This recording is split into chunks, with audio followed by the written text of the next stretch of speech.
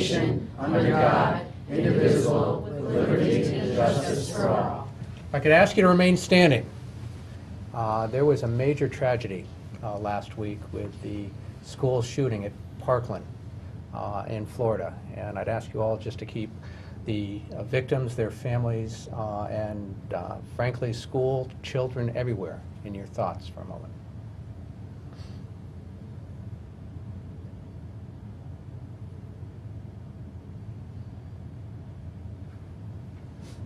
Thank you.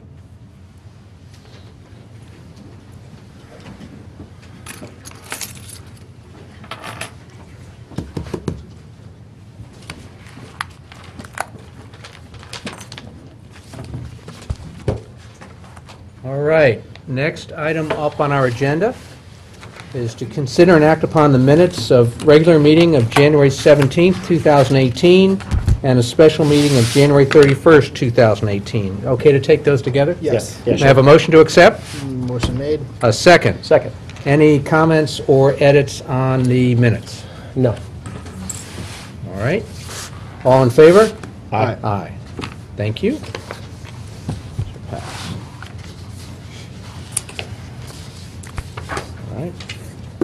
All right, next up, some very special recognition for the Fairfield Ward Dance Team for finishing 10th in the nation in the large hip-hop division at the Universal Dance Association's National Dance Team.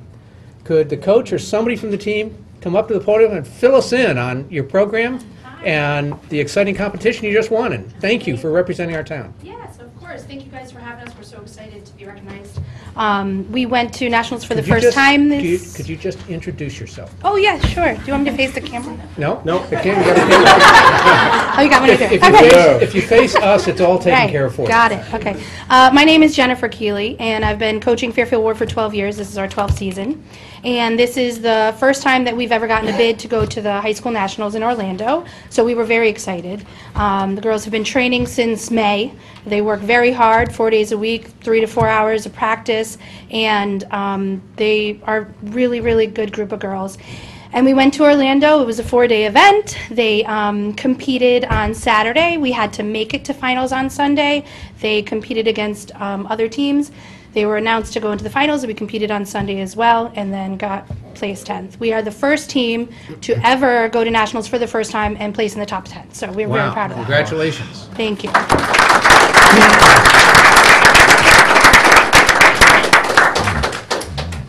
Any comments or questions from the I would just say my thank colleagues? you for representing the town of Fairfield in Orlando, Florida. Congratulations to finishing in the top 10. That is very remarkable. Wish you luck in the future with next year's team. And to the students here, thank your parents, for the sacrifices they've put through to get you there, and all the practices and all that stuff they went through. So congratulations. Thank you. Thank you. Thank you. Congratulations to the dancers, the coaches, the parents, the families, everyone that has worked so hard, and for representing us so well. You've done great work at the state level, the regional level, and now the national level. That's something to be really proud of. And We're training this week for states on Saturday, actually. So we're excited. We're very, very proud of you, so thank you and congratulations. Thank you. Again, I echo my colleagues' remarks and congratulations. Couple questions, though. There are cheerleading teams, gymnastics teams, dance teams, and hip-hop dance. Can you fill us in a little bit on how all this fits, and is there much overlap? Well, those are three completely different sports. Gymnastics, they train individually on 4 different events, and cheerleading is more of a team sport, but they do so many different tricks and stunting and tumbling, whereas dance is about the synchronization, the bonding of the team, and how well they perform together in 4 different genres. In high school dance, you have kickline, hip-hop, jazz, and pom. So there are 4 different divisions and 4 different types of rules for them to be looked at while they're performing. Okay, and how did you decide on hip-hop as the genre? Well, hip-hop has been our thing since 12 years ago. We started, we did hip-hop our first year, and then we started competing hip-hop and jazz, but the hip-hop division our team has just been built around it. The girls work very hard on their tricks, stunting. Those are huge things in hip-hop, and about 4 years ago when we won states for the first time, it's been our thing, and everybody knows that it's our thing. So And, we love it. How many girls on the team? We have 17. Okay. Yeah. And are you the only coach? I have 2 other people who assist me. They're not on full-time, but yes, I have 2 other people who assist me. Okay, very good. Any other comments from the? No, congratulations. Okay, we do have certificates to hand out to each of the girls, if we Awesome. could. Excellent. Come on up, guys. You bet.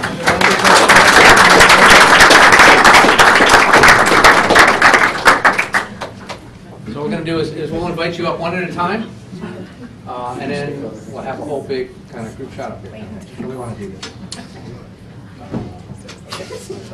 Sure, start with that. Let's go with Lily Barber. Barbanowski. All right, I needed help on it. Yeah, Lily?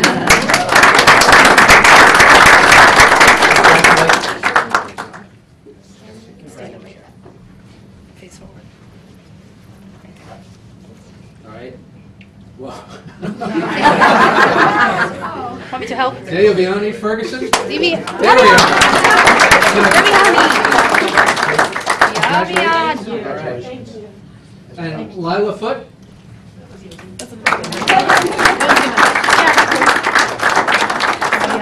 Now that I'm warmed up, we got the simple names. Congratulations.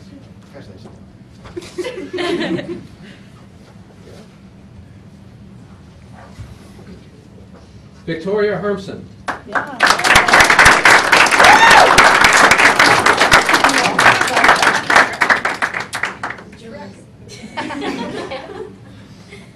There we go. Congratulations. There you go. Thank you. Isabella Menta.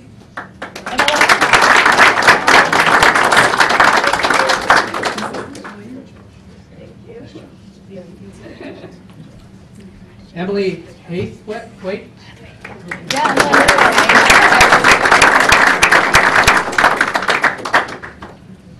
Congratulations. Here you go. Megan Hyos. There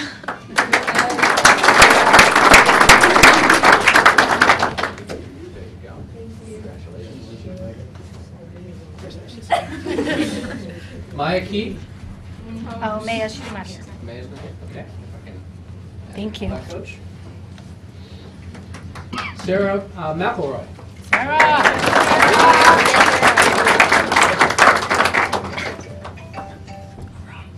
And Haley Murnick.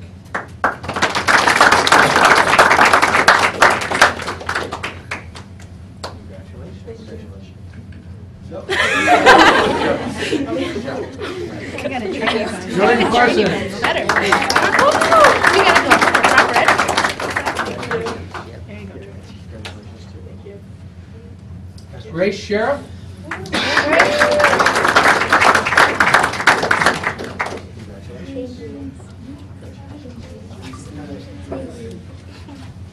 Whoa. Mia?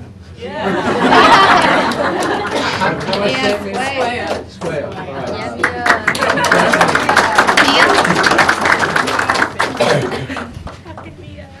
Sophia Thiago?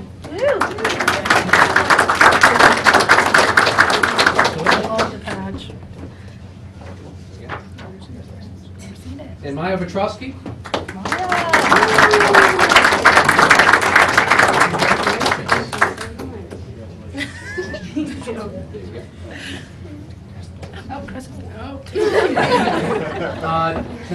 Tanika Walker? Yes.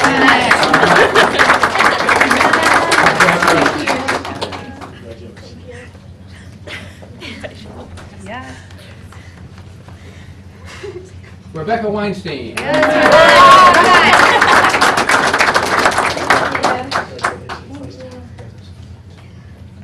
And Jennifer Keeley. All right, Coach.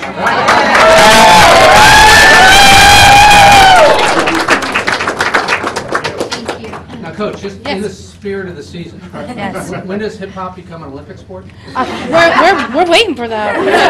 That's our next thing, right?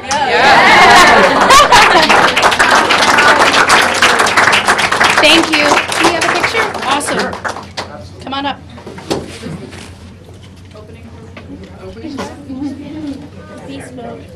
Just as long as we don't have to dance. You gotta have to lower in the front. Don't block the camera, yeah?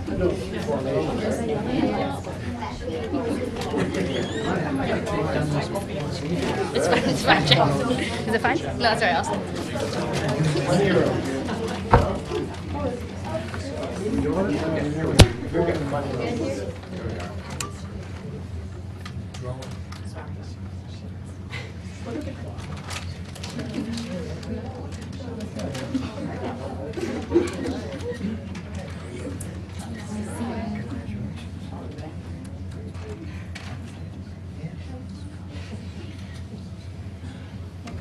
All right. Thank you.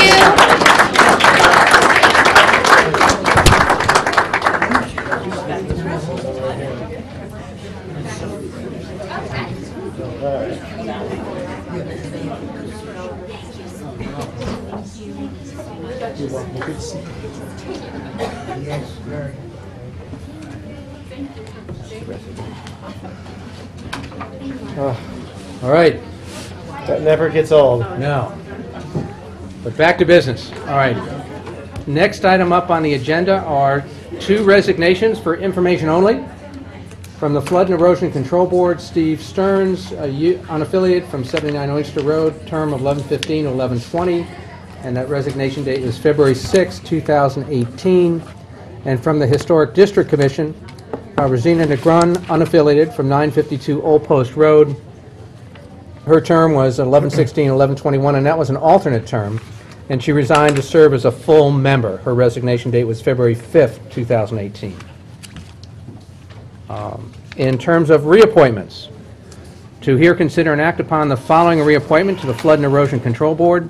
Donald Lamberty, Republican, 75 French Street, for a term of 11/17 to 11/22. May I have a motion to accept? Make a motion. A second. Second. All right, any comments or from the board? No, thanks for your willingness to Mr. serve. Lamberty here? Yeah. Oh, there we go. Good, okay. Thank you. Thank you for volunteering, sir. All right, and again, thank you for your service, and certainly flood and erosion control in the era of Storm Sandy has taken on a whole new meaning for our entire town. So thank you for your efforts on our behalf there. Any comments from the public? Dick, if you just come up to the podium. Good evening. I'm Dick Mahusky. I'm the chairman of the Flood and Erosion Control Board, and I just would want to encourage you to agree to the appointment of Don. He's been on Flood and Erosion for 2 years. He has served as our vice chairman, and he's very enthusiastic, interested, and he is our resident scientist for all those scientific matters that come to bear. Very good, thank you. Any other comments from the public? Seeing none, back to the board. Are you ready to vote? All in favor? Aye. Aye. Congratulations, Don, and thank you.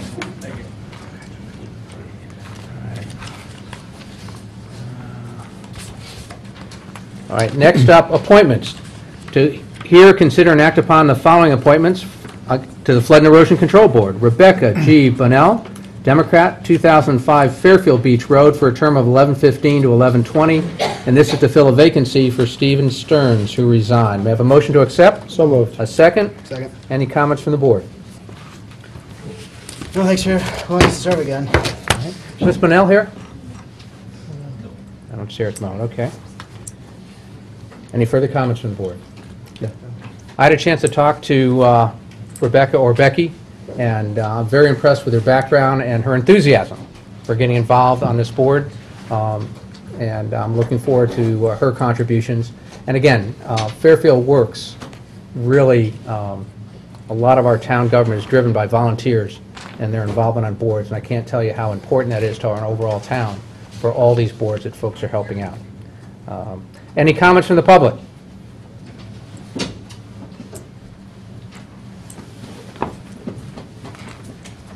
This is the last time I'll come up. I just want to echo Mr. Tetro's recognition of Becky's enthusiasm.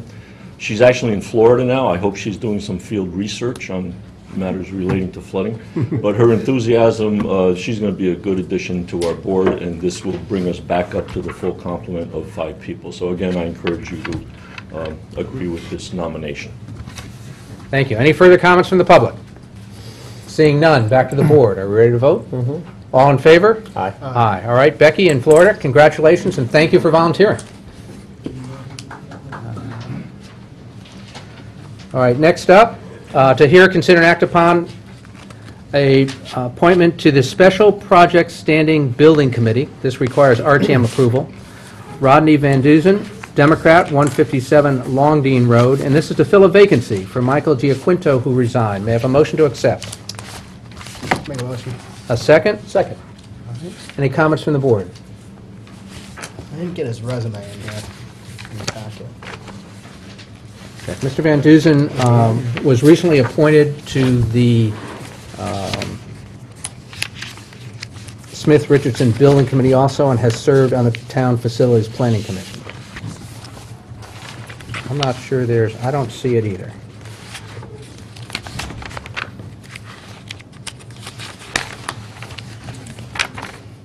Though I do believe it was in the packets when, for the Smith-Richardson Building Committee when he was appointed to that.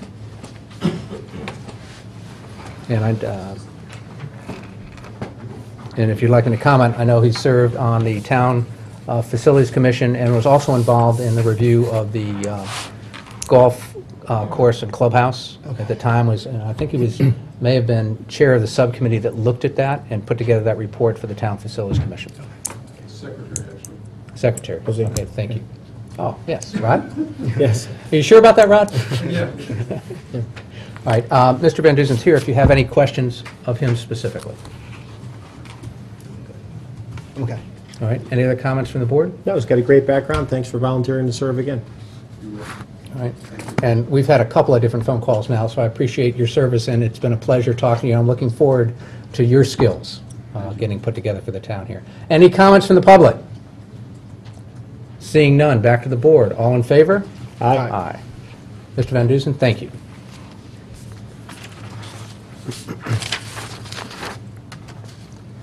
All right, next up, for the Strategic Plan Committee, to hear, consider, and act upon the following appointments. There are two. Okay to take them together? Sure. All right. Patty Dyer, Democrat, 219 Toilsome Hill Road, and Kristen Tierney, unaffiliated, 263 Putting Green Road. May I have a motion to accept? So moved. A second? Second. All right, any comments from the board? I don't see the resumes in this packet either, and I just had one question. Okay. Were they part of the original list of candidates who applied? Yes, they were. Okay. And I had a chance to talk to him in the original go-round, and I've had a chance to recently catch up with him on this side. I think that if you look at where we are in the Strategic Plan Committee, we've just finished picking a consultant. I think the contract's getting signed. I think that this is a good time to get some different perspectives on. Now we've had a chance to kind of get that underway. It's taken a little bit longer to get to this point than I was hoping, but I think that the importance, and to me, one of the crucial points in this plan is community engagement, and I think getting some different spokespeople for different constituents is good in terms of balancing out the committee on that. So I think this is very helpful from that standpoint. Any further comments from the board?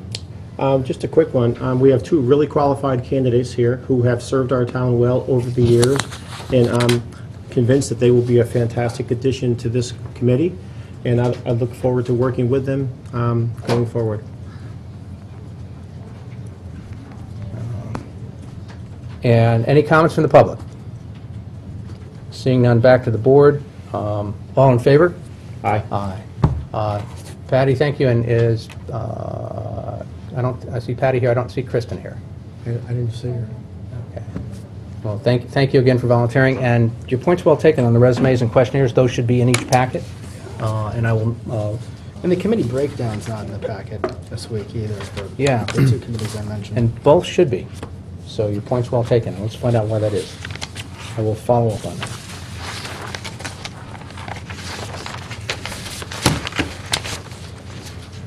Yeah, I would like to see the committee breakdowns.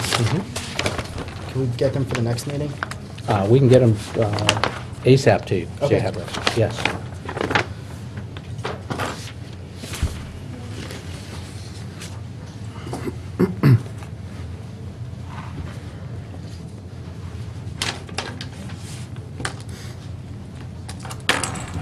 For strategic plan, was there another committee, or just the strategic plan committee? It was special projects. And special projects?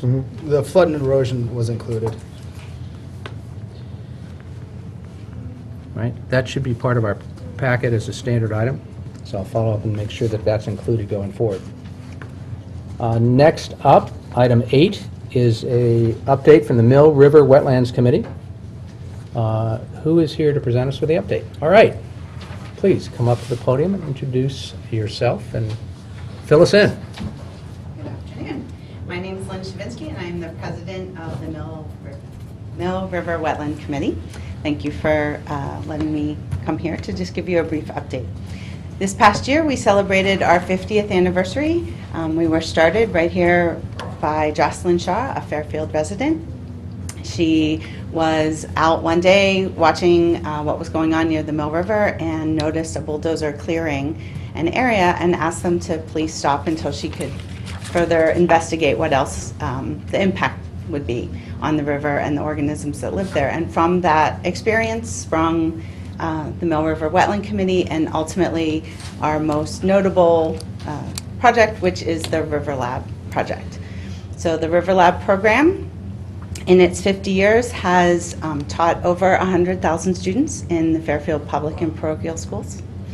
We have taken students out to the river, to the Mill River and the Rooster River estuary down at the beach, and instilled environmental education from the classroom into hands-on education. So since we can't actually take you out, I did bring some pictures of what that looks like. So our mission is specifically to educate students and adults about the watershed, to advocate for the maintenance of a healthy river basin system, and to engage the community in its protection. And in doing so, these are just some examples of some of the things that we do through the program. We talk about habitats and how a river operates and how the rivers right here in Fairfield work in comparison to the rest of the world. We talk about absorbency, and last year we did a whole series of rain garden presentations with the library, in conjunction with the library, about how to build your own rain garden and how to maintain your own home area. We use scientific principles, and this is an example of using the water basin and the organisms that are found within the water, microscopic. Blow them up so that they look really scary on the board, and talk about how important those little microorganisms are to the health and well-being of the entire river system. And this is at the estuary, where we actually engage scientific principles in measuring water quality and productivity.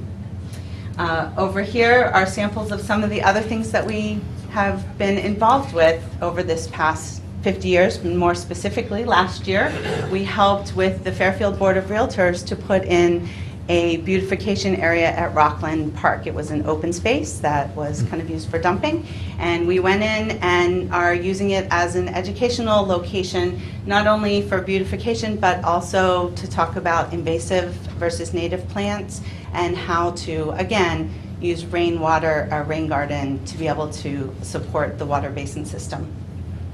We also do community walks with scout troops and with the community to engage them in the same processes that we take the students through. So last year, one of our students who had grown and moved to California actually came back because she had written a book that she dedicated to joy. And I think she sums up one of the key concepts of what we're trying to do in creating children as environmental stewards to ultimately grow up to then protect their environment. So her name is Sally Pla. She was a Fairfield resident, went through the system, came back, and said this: "I lived for those field trips, which got me out of an overstimulating classroom for me and instilled in me a reverence for birds and the wild that was so strong it inspired me to write the book, The Someday Birds. Today, more than ever, children need exactly that kind of direct, personal interaction with the natural world that MRWC provides. The work being done by MRWC is more than invaluable. I think it's crucial for both our children and our world. MRWC is planting quiet, important little seeds at a time when both nature and children need it more than ever. Who knows what wonders may sprout." Very good, and thank you. Any questions or comments from the board? I would just say I grew up playing and hanging out on Mill River as a kid. Now my kids are there. I take them down there. We catch fish in the same spots. I used to catch fish, and it's, this group which has helped preserve Mill River to basically improve from when I was a kid to where it is now. So it's a great family activity. If you want to take your kids on a hike and walk through Mill River, I suggest you try it. If you haven't been there and you're a Fairfield resident, I think everybody should know about it. So I appreciate the work you do. Thank you. Mr. Kiley. Certainly. Thank you for everything you do, all the education that you provide, and for creating those environmental stewards that the world will need down the road. It's very important. And the reach of your program across town is tremendous. The numbers of programs, the number of families that are affected, yet bringing everyone into a better understanding of not just the Mill River, but our entire environment around us. So it's really great work. Thank you. Thank you. Well, and thank you. And obviously, programs don't exist without good leadership, and thank you for what you're doing for the program here. Though, in listening to your comments, you're kind enough to say that Joy asked the bulldozer to stop. The version I heard is she stood in front of it and made it stop. Well, She stood in front of it and made it stop. Yes. Giving 100,000 kids that experience speaks to both the longevity and the popularity of the program and the value that you add to our town. So thank you. I had a chance to be at Rockland Park when it was opened up, and it's a great addition to the neighborhood there. And when you look at Mill River and look at all the ways different things come together, certainly many of you have heard of the Exide battery factory and the cleanup we did through Mill River. And in talking to the neighbors around there, they are mentioning now that the fish life has come back dramatically in Mill River, so much so they're starting to see bald eagles in the neighborhood. So I think that will give you more than enough varied wildlife to comment on going forward. But thank you for your work in terms of teaching our community an appreciation for what Mill River means. Thank you.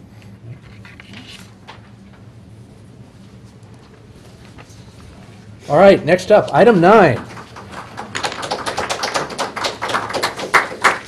From the Superintendent of Schools, and this requires RTM approval, to hear, consider, and act upon the following resolution as requested by the Superintendent of Schools.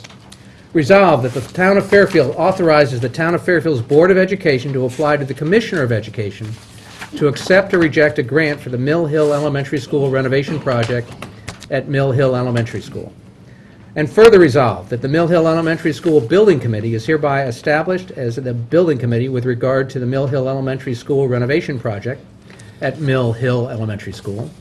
And further resolved that the Town of Fairfield hereby authorizes at least the preparation of schematic drawings and the outline of specifications for the Mill Hill Elementary School renovation project at Mill Hill Elementary School.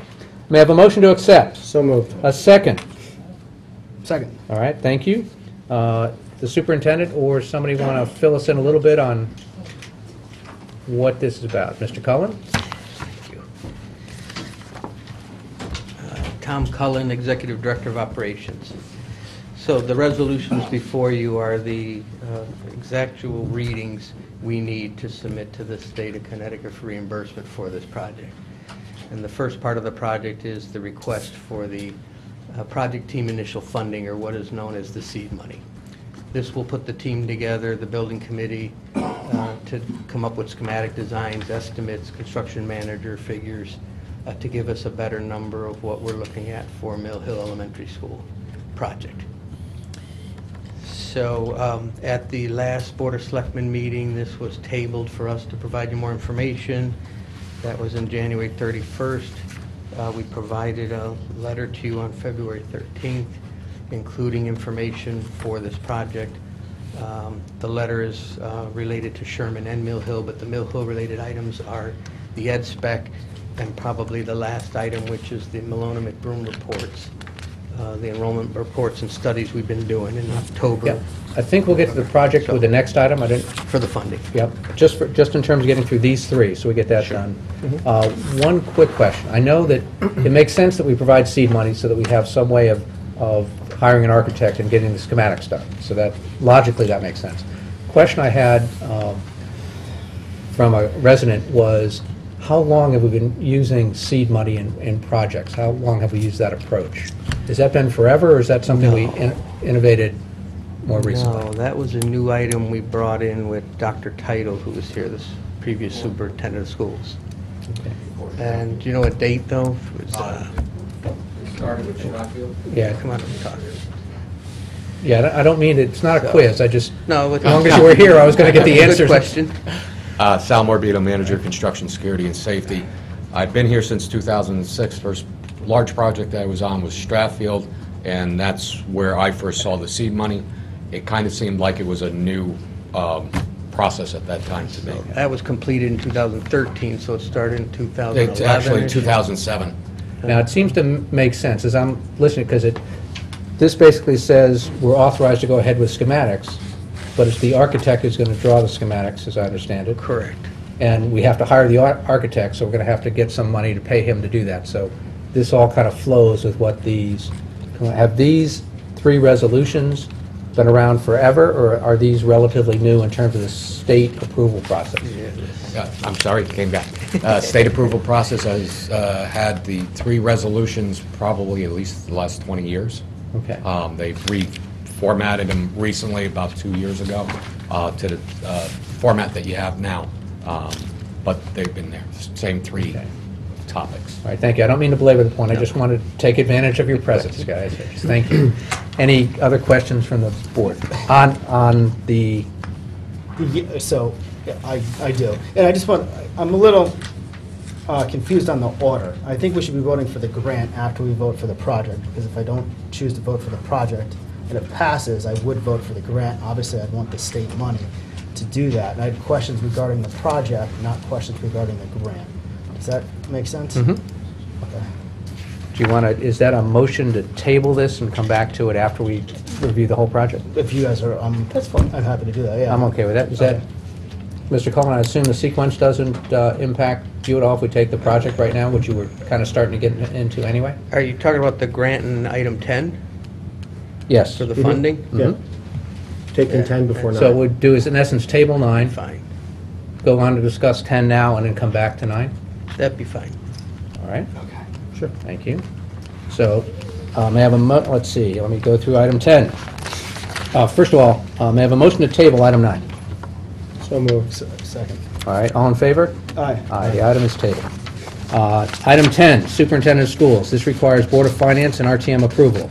To hear, consider and adopt a bond resolution entitled, "A Resolution Appropriating $1.5 million for the costs associated with the planning, design, and obtaining cost estimates for the renovation and expansion of Mill Hill Elementary School and the cost of relocation of temporary classrooms installed at Mill Hill Elementary School, and authorizing the issuance of bonds to finance such appropriation." May I have a motion to accept? I'll make a motion. A second? Second. All right, that item is now before us. And Mr. Cullen, if I can, in looking at the material that you provided this time around, I want to thank you very much. That was a very complete Welcome. package and gave me plenty to review before this meeting, but was very thorough. And thank you very much for doing Yeah, I that. think we wanted to show you that we've done a lot of work with Malone and McBroom, so those reports were big, but that's a lot of the work we've been doing with our board and Okay. on the enrollment and the capacity deficiency in the schools. So we'll leave it to you to step us through the material in a sequence you think is most appropriate, if that's okay with the board. Sure. Yeah. So I was mentioning that the letter I provided of February 13th was to provide information and backup that came from this meeting on January 31st. The ones that pertain to Mill Hill would be item 3, which is provide Board of Ed approved educational specifications for the Mill Hill Elementary School renovation and addition capital project. So we did in fact very quickly meet with the Board of Ed, had a healthy discussion about the ed specs for Mill Hill, and then at their second meeting, received approval of those ed specs. So we revised those ed specs, stamped them approved, and provided you a copy of those for the project and for the building committee team. Okay. Any questions? I've got one, if that's okay with the go board. Sure. On page 2, under enrollment, this says, this report shows a continued increase in enrollment in Mill Hill to a peak of 384 students. I know we've gone back and forth on whether, one of the questions coming out of last meeting was just how big a school are we asking to be built here. I thought I saw 504 in some of the On page 2. items. I'm just looking for where that is. Page 4. Thank you.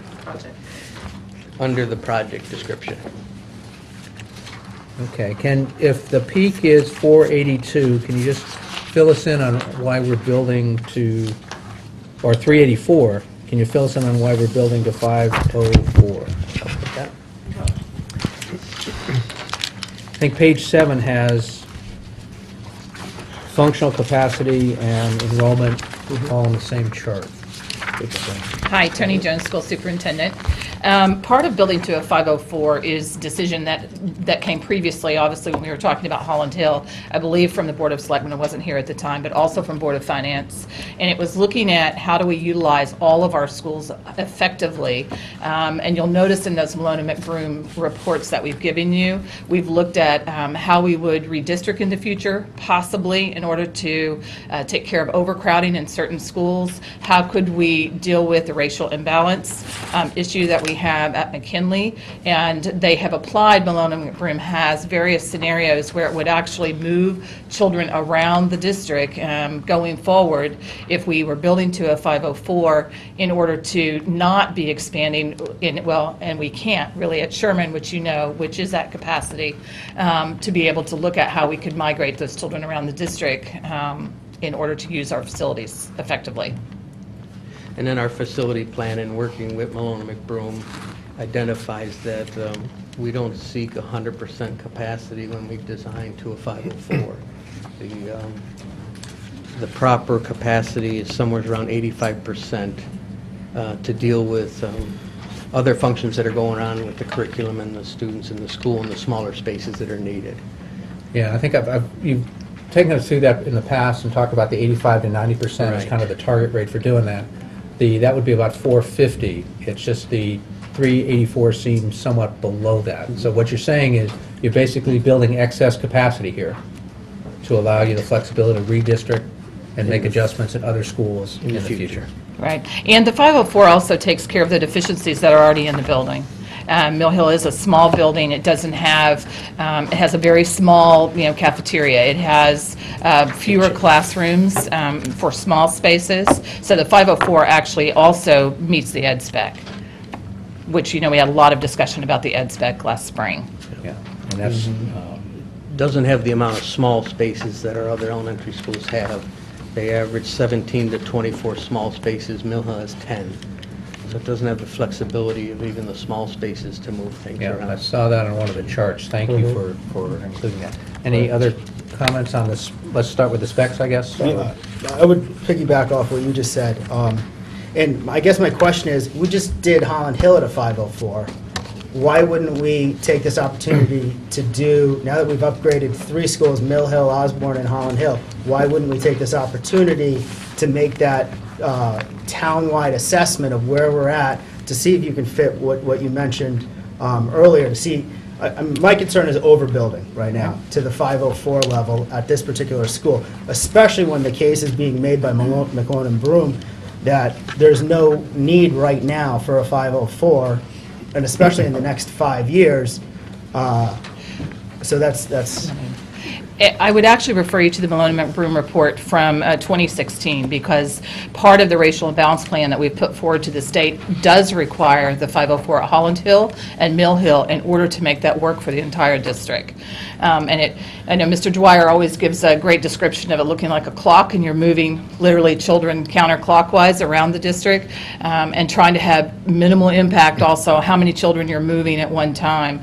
But in that report, it does rely on Mill Hill as a 504. Yeah, it identifies the capacity deficiencies and all based on the ed spec of a 504. And at that time, were they taking into consideration Holland Hill being a Yes. 504? And Riverfield. You mentioned Mill Hill. It was Riverfield and Holland Hill now that are. So what I'm 504. hearing is all of our schools eventually should be in the 504. You're planning on redistricting after the Mill Hill renovation, or looking at redistricting to fix the racial imbalance. So I would weigh that as a numerical question. Financially, how many millions of dollars are we going to spend to satisfy the racial imbalance to overbuild these schools versus doing that study right now to save millions of dollars. I would encourage you to look at all three of those reports that are in your packet, because I think if you go in and start looking at the charts, you'll see that we are at capacity. And I think where sometimes it gets a little tricky is when you think you have 21 classrooms or 24 classrooms with 21 children. They don't all have 21. Some of them are going to have 20, some of them may have 19, because we don't know at what grade level children are going to move in, and we can't say every grade level is going to have exactly X amount of students. And so the way you use classroom space, if you were at 100%, we would be back to looking at trailers, which is also something that this community has said they wanted to phase out. So you mentioned 21. I thought it was 24 in a class. Not in elementary, 21. Yeah, it's not at elementary school. No, middle school and high school it goes up. Now, I think what you're talking about two different things. One is looking at how we get to the 504. It's X amount of classrooms times X amount of children. That's the average number of students we would see in a classroom. It's not the guidelines necessarily that I am using as a school superintendent, where if we get to 21 students in 4th grade, for instance, yes, we can add another student. We can have more students than that. But the way we calculate the capacity, and there are many different ways to calculate capacity, the board spent over an hour at least just talking about this a few weeks ago. But looking at the 504, it's taking the average, which is 21, and applying that across the building to all of your classrooms, general education classrooms. So we do the average, not, in a situation you would move it up to 22 if you had to. Right. fill a classroom. Well, we would, yes, our guidelines are not that you can't go past 21. That's how you get to the 504, and it's taking the average number of students we would expect, because some classrooms will have 24, some may have 19. So you've got to look at how you fill your building. It means every room is still full, but they're not necessarily, because they're not like little marbles you can just place, in different jars. So they're actually children that show up on all different grades, and we unfortunately never know, where that's going to happen. Well, and my concern is, I think there's a big difference between building a 504, because everything in the school has got to get bigger. Like I mentioned at the last meeting, you need a bigger cafeteria, you need everything there. So when we talk about overbuilding, we're overbuilding an entire school, and we're talking about another domino down in the future based upon redistricting, what I heard, to fill that, to get to the 504 number. Well, Because these projections right. don't come. They're over 100 students away from the 504. Right, so you have to have a plan for the whole district. You can't just look at one building in isolation, and especially when you have a building like Sherman that we can't, expand there. If we wanted to have 800 children sometime by the beat, you can't do that. So not only just the land capacity, but obviously the FEMA regulations. And you have to look at the whole district and how you can maximize the facilities that we have. And if you look at the studies that are in the packet, they're fairly clear, and the capacity is very high. And the other thing that Malone and McBroom have done for us is that not only is the birth rate staying fairly stable, but we also know from the studies we've been doing over the last 12 months that we're having a high move-in rate between that birth and kindergarten. So their projections going forward, they feel very solid about. I have a whole bunch of other questions on their projections, and I would actually prefer to ask them those questions on how they came up with this, and whether they took into fact the state of Connecticut population is declining, the town of Fairfield lost residents. Actually, we didn't. Oh, I remember seeing that report. And I just published it in my blog from the U.S. Yeah, Census we Bureau to made a show that copy we've of got 5 Yeah. years That was of helpful. continuing growth in Fairfield. How did we do last year? I remember seeing it was like a small drop. Through the U.S. Census, we can certainly invite them here. Sure. All right. But Chris, to your point, I think that, sometimes, again, thank you again for providing all this information. Some of this is relevant to the school project Right. at hand, and some of this is relevant to overall understanding the overall concept and plan of the Board of Ed. Yeah. I think often those presentations are made at the Board of Ed level. Right. I'm going to suggest that maybe, in response to some of Chris's questions, Yeah. that we get that presentation here Sure. And I don't know if it's appropriate to have the folks that did the projections here, if that's possible. They but- did a really great presentation at our last meeting, so I will forward you that link so you can watch that. It was well over an hour, and they answer a lot of those questions. Right. But to help us all get a Yeah. handle on what the thinking is, what the approach is, how these things are balanced. Because as you point out, it's not just about this school, it's Right. about the overall district plan. I think it might be helpful to have that presentation from you and your team before this board in March, in one of our March meetings. I'd like to see that. Does the board currently have a district plan for redistricting? We do not have an actual redistricting plan because until you actually get Holland Hill built and we get Mill Hill, then you would do that work after that as you're looking at how many kids are at each building, is the growth coming in exactly as projected, because your projections go out 5 years. Even though we do 10, you always feel really good about the first 5. The second 5 are always more challenging. And we will get to that once the projects are in place in order to even think about making a plan work.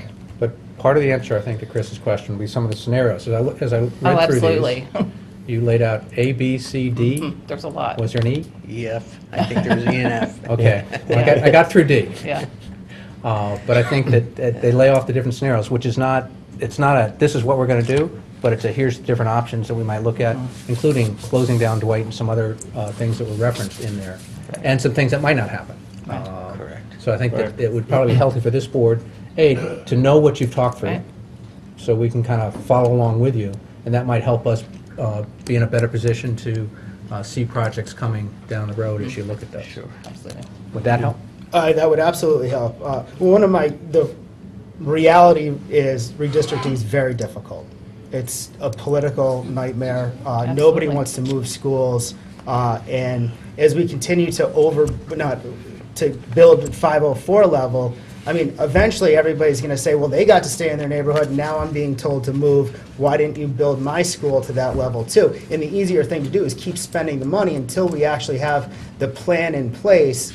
I think it's hard to commit without, because it's millions of dollars, the difference between a 504 and the next level and below that.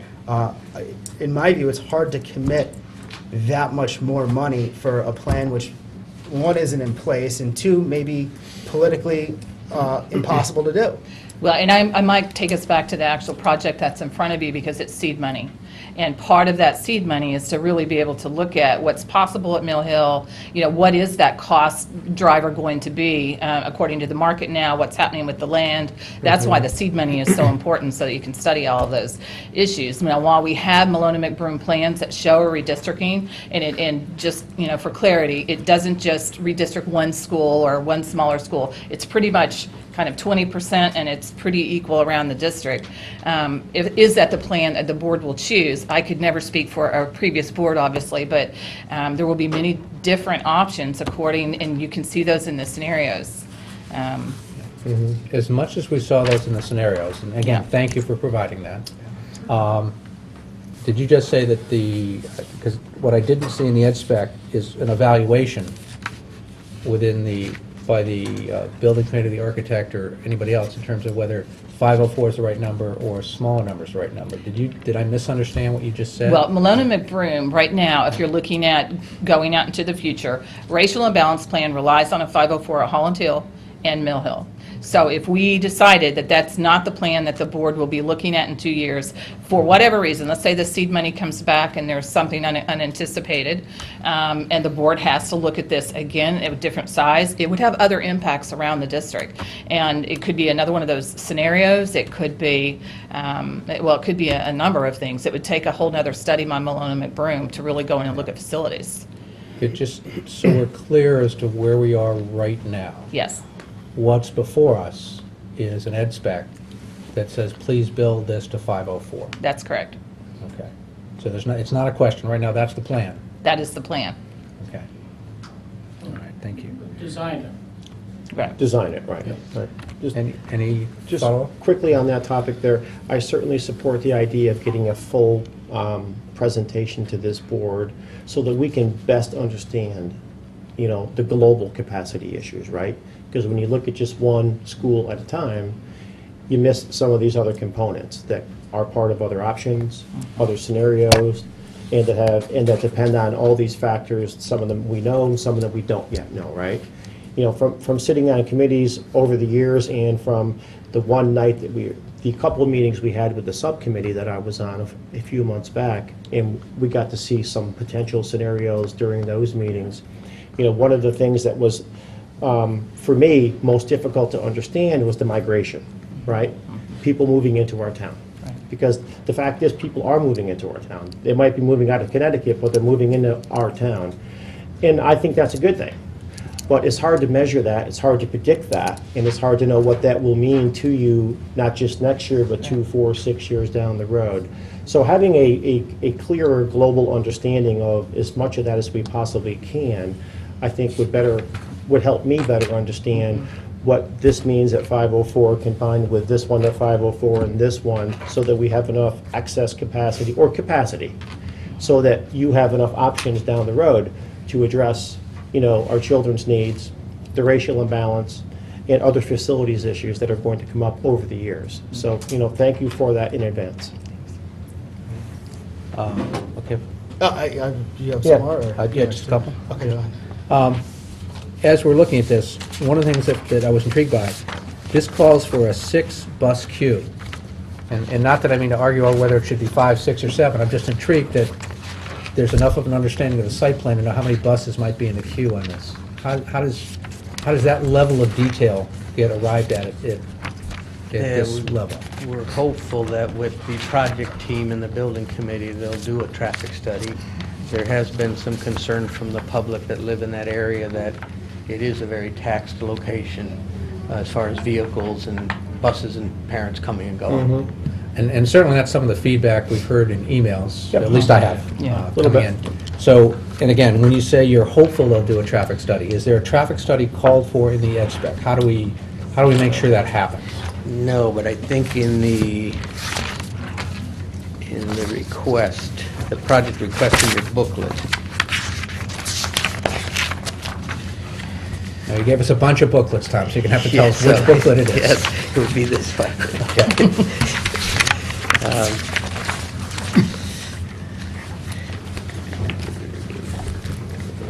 And is that normal for a school project, Yes. or would that be something exceptional for this one? No, we've done traffic studies for the Ludlow campus, Tomlinson, any place that seems to be a difficult site.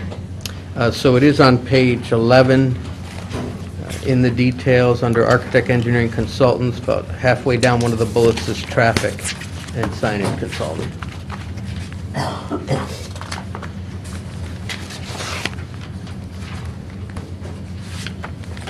It's up in the top portion where the bullets are. Ah, okay, sorry. Traffic and signage consultant. Okay, and that is That's meant to get- include a traffic study for the surrounding neighborhood? Correct, and to look at the bus loop, look at where the parent drop-off and pickup is, so that it works well with the site and any addition that's being put onto the building. Okay, is that enough of a definition so the building committee knows what to do? I think so. I think Okay. so, and I think Sal and I, when we first addressed the building committee, we'll definitely talk about that. Is that pretty standard boilerplate type language that you would have seen at Holland Hill at this stage of the process? Is this based on that, or is it based on a specific need at that site? No, we had the need at Holland Hill too. It has a very narrow drive where the buses pull in and how the parents are supposed to get around the buses and where the staff park, all happening in a 20-minute time frame in the morning and at pickup. Right. So it would That I definitely get, cause but an my issue question there. is, as far as, you know, defining the question, if you will, and making sure that the traffic study is included and that the other issues that need to be studied are included. Are we putting forward the same type of process and language here as we did with Holland Hill? And I see Mr. Quinn in the back nodding his Yes. head. Yes. So that the direction we gave them that satisfied those needs is similar to the direction that you're putting forward at this point now? Yes. Is that fair to say? Yes, it is. Okay. Okay. I've got another question, but Should you want me to jump in and do one, go back to you? Sure. Maybe come back to Go ahead. me? Yep. Okay. I'm still wrapping my head around the 504 situation, and the enrollment numbers from McLean and Broome have townwide the students going down for the next 5 years. And to me, I look at that and I say, what's the rush to do the 504 now when you have the flexibility? And then what's the success rate of McLean and McBroome's projection numbers being correct with kids who haven't been born yet? What's their track record on their being successful in accurately assessing that? So, and that would, I would ask McLean that. Sure. Your first question, I would tell you that and there's a building committee chairman here, but any large school project takes about 5 years from start to finish.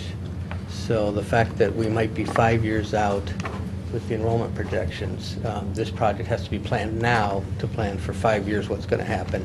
And it's certainly Malone and McBroome can answer the question, your second questions.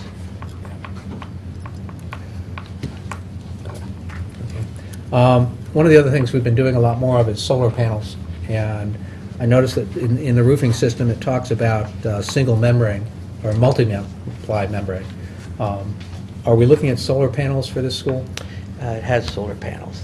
It's a fairly new roof that we did with a non-recurring project of maybe 4 years ago. 3 years ago. 3 years ago, and then we did do a solar system on that roof. So our only concern there would be if a building committee and project team looked at the school and maybe decide as an option as a second floor. Go up, Do a second story on that site. If it's a difficult site, then we would be concerned about having a brand new roof and solar on it. Certainly the structural system isn't going to support a second floor, so they'd have to weigh those costs against an addition that would spread out on the property. Okay. So when it specifies roofing systems shall be multi-ply systems, 20-year warranty, they're talking about if we need to do the roof, we're not planning to do the roof. Or right? a new roof on an addition. Okay. If there's a new addition put on, we certainly want a multi-ply system. But there is an approach that says since we just redid the roof, we're not redoing the roof again. Correct. Just quickly on that, what percentage of our power are we generating today at Mill Hill through the solar panel systems that are currently there? I didn't bring that with me, but I have Just it. ballpark? I do have it for I mean, every is school. it 20% or is it 80%? It's small. It's small, it's probably about 10. It's About probably 10? 8 or 10%. Oh, okay, Yeah. so it's that small. Yeah. Is that because of the amount of roof space available or Yeah. Real estate available, yes. real estate available? Yeah. We wanted the rooftop mounted unit to be on the new roof. The new roof was on the south wing of the building, not the whole building. So we're limited in real estate on that. Yeah, we only like to put the solar systems on the roofs where we have new roofs. Then we get the life out of the roof, we Right. get the extra protection of the solar, and we don't have to worry about it for a very long time. All right. Thank Any you. further questions on the ed spec? I would, yes. Okay. Is the Board of Ed firmly behind this ed spec? Because I heard some questions, and there's questions at the meeting about whether the ed spec may change throughout this process. Let's see. Phil Dwyer, Chairman of the Board of Education. The ed spec was approved on an 8-0 vote. One of our members was out of town, so therefore was not in attendance. So it was a unanimous vote of those that were present.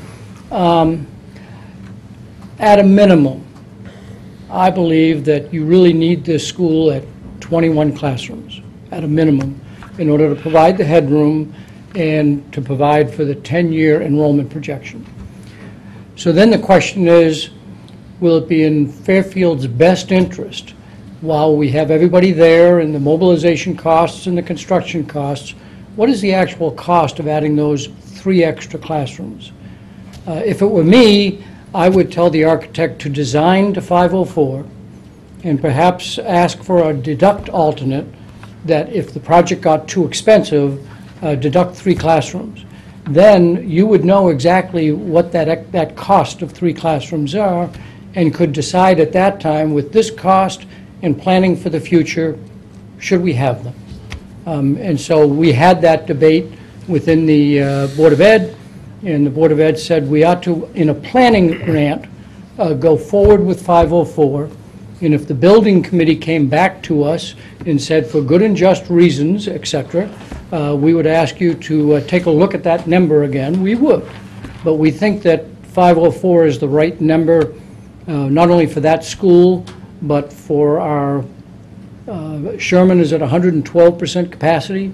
It's not if we redistrict, but because of overcapacity in a couple of elementary schools, we really do have to. Forget about the state issues. Just overcapacity at other elementary schools, we are going to have to shift. And so that gives us the flexibility to do that. So I would strongly encourage that for the planning grant, that you go forward at 504, let the building committee evaluate it, and then when they bring forth a funding proposal for the whole project, see where we stand. So it was voted unanimously, and we had discussion, should we stay at 504, and the answer was yes. So, I'm hearing that, I appreciate the logic that goes in that. One of my concerns is that option takes away, I mean, you're talking about a future plan which isn't in place. If the boards decide that a 504 is not necessary and we're going to go with the cheaper, the less expensive option to build it to 21 classrooms, then we're not making a decision based upon population, we're making a financial decision at that point. Today I'm being told, based upon population and a future plan, I need to build this at 504 and we're spending X amount of dollars to do that. If the option exists for the board to re-look at another option, we're asking the, and I don't remember seeing that in that spec, look at an option which has it at a 21 classroom and give us the price difference, then it's actually not being built based upon population, it's being built upon cost at that point. It would not be built according to how the Board of Education believes it should be, but it's not the first time that the town bodies, Board of Selectmen, Board of Finance, and RTM, have said we need to take cost into consideration and balance the one with the other. So we are not suggesting that we will quickly go to 21 classrooms. 462, I think, is the number. Because I don't think the Board of Ed would. They would want to stay at 504. But if push came to shove and the only way the town feels that they could afford it was to, using the term value engineer, to say we need to cut back here, we need to cut back there, as our esteemed multi-building committee chair knows full well, you get a number in and then you have to kind of adjust. So we would be prepared to adjust if the building committee felt that that was the only way to, quote, afford a project. But we do believe 504 is the right number and would hope that the numbers will come in to support that. Because we do believe that these buildings are built for 30 years, even though we have 10-year projections. And I have no doubt that 30 years ago, the school districts had no clue as to the amount of specialized instruction space they might need, or the new instruction models that were required. And I have no doubt that 30 years from now, we will also have space demands.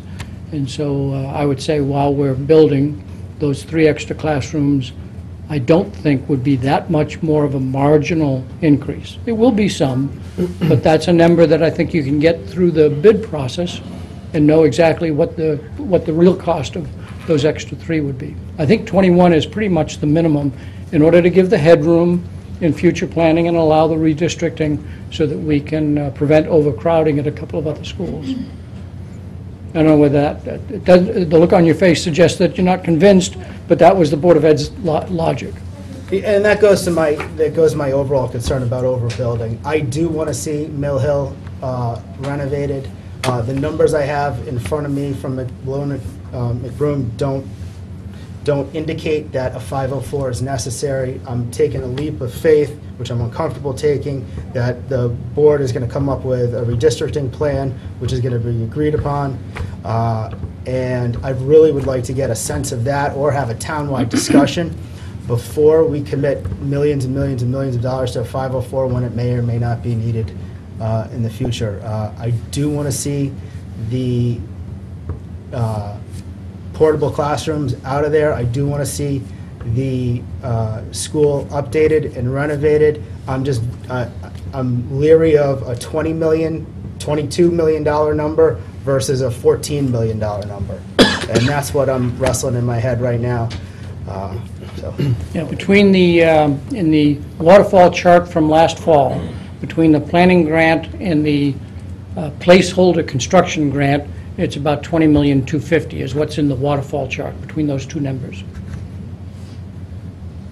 Yeah, I was caution would be that the initial estimates have been considerably under what we have eventually built the schools for. As much as, once we go out to bid, we do finish them on time and on budget. I don't mean to suggest that. Yeah. But until we get the final construction drawings in and get it out to bid and get real numbers back, it's hard to estimate that. And we have been off considerably. Through nobody's fault, but we have been off considerably. There's some question, and there's a number of scenarios in here. Is it back to technical or board Well, policy? I don't know. You can listen and then decide if it is. There are a number of scenarios in here, which I think what Mr. Timniak was trying to get at. Is there a time frame for choosing one or two or three of those scenarios in terms of what are the most likely? We have two time frames. One suggested by the state and one suggested by the practical construction of Mill Hill. For 10 years, the state has been anxious for us to comply with the state law regarding racial imbalance. We have pushed that off with different scenarios as how we might solve it. At the principal request of the McKinley's, the families at McKinley, it is the most racially balanced school in our system. 50% Caucasian, 50% all other. It's a wonderful school. But the state continues to put us under a plan, which we are required to get back to them in the spring of 19 with a definitive, what are you going to do? Their first interest is redistricting. If we could create a viable magnet program that would draw families into McKinley that would change the balance, because we're only off about 2-3%. So one of those two are probably the most viable to go back to them in the spring of 19. Their preference is redistricting and to bring all of our schools down to 15%, below 15% versus at 28%, which is where McKinley is now. And the only way you could really do that is through redistricting. If you called up the state, I think they would say, we are expecting the board to say we are committed to redistricting and take that vote in the spring of 19. The other date, you really can't create a new redistrict and say, by the way, here's what the new districts will be, but we won't implement them for 4 years. Because 4 years, the demographics of different streets and different neighborhoods will change. And so pretty much, once you decide to redistrict, philosophically, then you would need a couple of years of both study and community input and convincing them that this made sense to create a real plan and then implement it the following spring. So there's kind of a decision date, spring of 19, and an implementation date, which would come in coordination with opening Mill Hill. Does that answer your question? It was his question. I'm sorry, the first selectman question.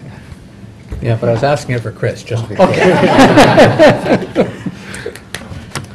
All right, so spring 19, so from a timing standpoint, the original seed funding we get, the study time, that study is going to be done after we're done with the seed money and pretty much have a plan in place to move forward. I think those two dates can coordinate, because then the building committee will have gone far enough along to have a better set of information as to costs and what design can be put in there.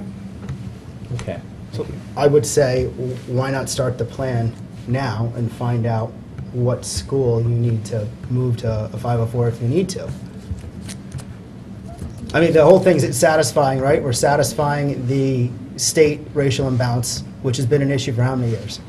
since 2007. Okay, since 2000, for 10 years, the state's essentially been asking us to redistrict, okay, and we haven't taken step one towards that, right? We have taken several steps toward coming into compliance with their regulation, and I think in 1 year we were. So I think the phrase, "we have avoided redistricting" is a correct statement, but we have taken several steps to try and bring the school into compliance with their state regulation. All right, so we've taken steps we've avoided redistricting, and now we're faced with the certainty of redistricting based upon what you're saying by next spring, 2019. Because it's in combination with, there are overcapacity at 2 specific elementary schools and others that are in the 90s, and so you just forget, that's what I meant to say, forget the state. Even if the state was not there, this school district is going to have to deal with the question of redistricting just to rebalance the functional utilization of all 11 elementary schools. And how many years have we been over capacity in specific schools without looking at the redistricting then? Just looking at the, There's 2 or 3 that have gone up or down, but how many are now?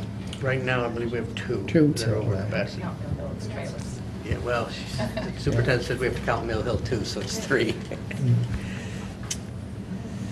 So I guess what I'm saying is we've had an overcrowding problem for multiple years. We've had a racial imbalance problem for multiple years. I'm being told that in the spring of 19, we're going to look at redistricting. In the meantime, go ahead, build this at 504. We may or may not need it at 504. The board will definitely look at it.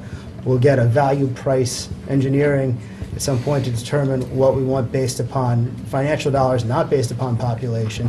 At some point, we're going to sprinkle back a redistricting plan, which will take multiple years of study, input, all that stuff to satisfy the state. In the meantime, we're going to have a 504 school up and running under capacity by over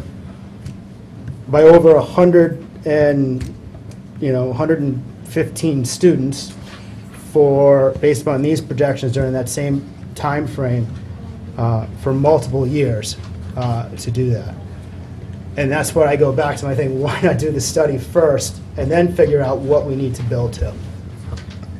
And I'm suggesting that a planning grant for that school, the study has already been done by Malone and Maroon and said, in order to redistrict, for the 2 reasons I mentioned, because we have to get better utilization and not be overcapacity at several schools or very close to capacity at other schools, and the state's expectation, you should redistrict. They haven't recommended that, but they've said, based on the data we see, it would make sense for you to take a serious look at that. And if you did, these are different scenarios that you might use to accomplish that. And so the planning grant, so they've recommended that in order to do that, you really have to have both Holland Hill and Mill Hill at 504. And so the planning grant, I think, gives us the opportunity to take a serious look at it. And as I said, the Board of Ed would prefer to build this school at 504 for the headroom, for future needs, and the flexibility for future decisions that we might have to make. But if this town, because this town does, from time to time, say, that question is always comes up, should we do the school completely as it needs to be done, or we should do what we can afford to do? And that is a debate that has been held probably for a couple of decades and will be held for another couple of decades. I'm only suggesting that the planning grant at least gives the various town bodies the information they need to say, at what cost is that flexibility? Right. And just my final point on this is, one, I'll rehash. We've got the racial imbalance request, which we haven't focused on the redistricting. We've made smaller steps, which haven't worked because now they're telling us in the spring of 19 we've got to redistrict. We have the overcrowding, which we haven't filled in to do the redistricting. So even though we could redistrict in some areas to satisfy some of that, we haven't done that. And now we're going to redistrict based upon McLoone and McBroom's projections which I really want to have them come here to ask them some questions, which I also want to know their accuracy rate. So the first two are solid facts. We're out of racial imbalance and we're overcrowded. The next one is based upon their projections, which is the large variable, and that seems to be the one you're relying on. We can't make up projections on our own. We need to turn to professional firms that do projections across the state. Malone and McBroom is a well-respected firm in that regard.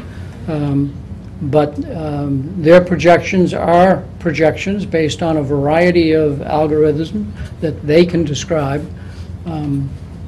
I would ask that if the Board of Selectmen thinks they want to listen to Malone and McBroom, if then we did a third presentation, one before the Board of Ed, one before this board, a third one before the Board of Finance, and then a fourth one before the RTM, that if you're going to invite them in, you might want to consider inviting the Board of Finance and the RTM so that we aren't incurring 3 times the costs. So just a suggestion. Well, I think we'd like to invite them in, and we certainly would welcome the Board of Finance and RTM to join us in that. So why don't we work on arranging that? Yep. So we can... I end up with one more. It's just a process thing. At the last meeting, we were told to sort of separate, the last Board of Selectmen would separate the Sherman project from the Mill Hill project, because the Sherman project seemed to be closer to rolling, and we were closer to getting the ed specs on that. The Mill Hill seemed to be more work, and we have them here in the reverse order. The one which has the more question marks about the long-term planning and whether it's necessary or not is in front of us today, and the one we were told last week, we should be, this is phase 3? We're doing phase 3, we had phase 2, we've already done phase 1. I feel like the Sherman project was presented to us last week, that should be the one which was rushed to us, and this one, which requires much more long-term thinking, would still be in the pipes. And I don't see the Sherman on the agenda, and I see the Mill Hill one here. Is there a reason or a rationale why that happened? The superintendent and the first selectman chatted about that. Certainly the larger, I'll say more complicated project of Mill Hill, in order to meet the opening date of when we want to have this school in use, and you back up all the various steps that has to be taken. I think the two of them chatted about we really have to get a start on Mill Hill in order to meet that end date 4 years from now. Sherman, being a smaller project, probably could afford to wait a month for their review before the Board of Selectmen. But I think Mr. Tetro could comment on that as well. Dr. Jones and I talked, and one of the things that came up, and do you remember last meeting I'd asked for a timeline in terms of what the approval process is, how it comes together. And the timeline I'm looking at here, we'll come back to that. But the issue is this. No matter when we approved both of them tonight, or we approved them as we've laid them out. And the sequence is really what Dr. Jones laid out. And the important point for me was just that we discussed them separately, so we didn't get 2 projects on top of each other, because this meeting's going to go on long enough. If we had another project on top of this, that would be tough for the parents to sit through all this as well as for us. But there's no Board of Finance meeting in March to review these, so they go to the Board of Finance on April 3rd. So no matter when we review them or approve them, between now and March 21st would be our last meeting, they still go to the Board of Finance on April 3rd. So we're doing one today, one on March 7th. Okay. And they still get to the Board of Finance on April 3rd. So we're not part of the critical path. The Board of Finance has set that up to be that. That's a good answer. Okay. All right, so if we're done on the ed spec, Tom, do you want to pick back up again? Yes, thank you. So the next item from the letter is the timeline, which you just brought up. Okay. Provide a project timeline for Mill Hill Elementary School capital project. So we provided a timeline to you. And Tom, with your permission, since the timeline seems pretty straightforward, I do have a couple of questions on that, if it's okay with my colleagues. Sure, go ahead. Go ahead. And it relates specifically to the Board of Finance timing on this, that, thank you for laying this out. This is just what I was looking for, because I want to make sure that we're in agreement. And because of all the cards, letters, emails, and phone calls we get from the parents, that the parents understand what the timeline is for approval on this. So, starting, this has in March, Board of Selectmen approval. And let's just say okay with that, because we'll get it through prior to that. It has the Board of Finance approval and RTM approval in March. Those two aren't going to happen. The Board of Finance doesn't happen until April. The RTM can't happen until at least April on that. Now, it also has, the building committee hiring the architect in April, and the building committee won't be approved until the end of April. And I'm going to ask my colleagues that basically we go out to the public and ask for volunteers for both building committees starting the next week or so that we can give them 30 days to kind of respond, and we can get them on our schedule and then our RTM schedule in April so we can bunch through. But even at that, getting the building committee formed before April, we won't have them on the March RTM meeting. Getting the building committees formed before the end of April would be hard. So the architect is not going to be on till, and it's going to take some time in there to hire the architect. There's going to have to be another To do RFP go out. That's a 30-day process roughly, maybe not exactly. Then some process, couple weeks to review the responses when they come back. So, but if hiring the architect is 60 days, that's from May 1st on, let's say. That bumps all these other things out. So my question is, you can easily redo this, so that's not a critical item. My concern, are there any critical dates between now and June 30th that we have to meet that, because of the revised time schedule, would make that difficult? I think generally what we wanted to show here is that Sal and I working on this are figuring it's about a 16-month process to get to the funding approval piece and file to the state of Connecticut. And our goal would be to try and do that before June 30th, 2019.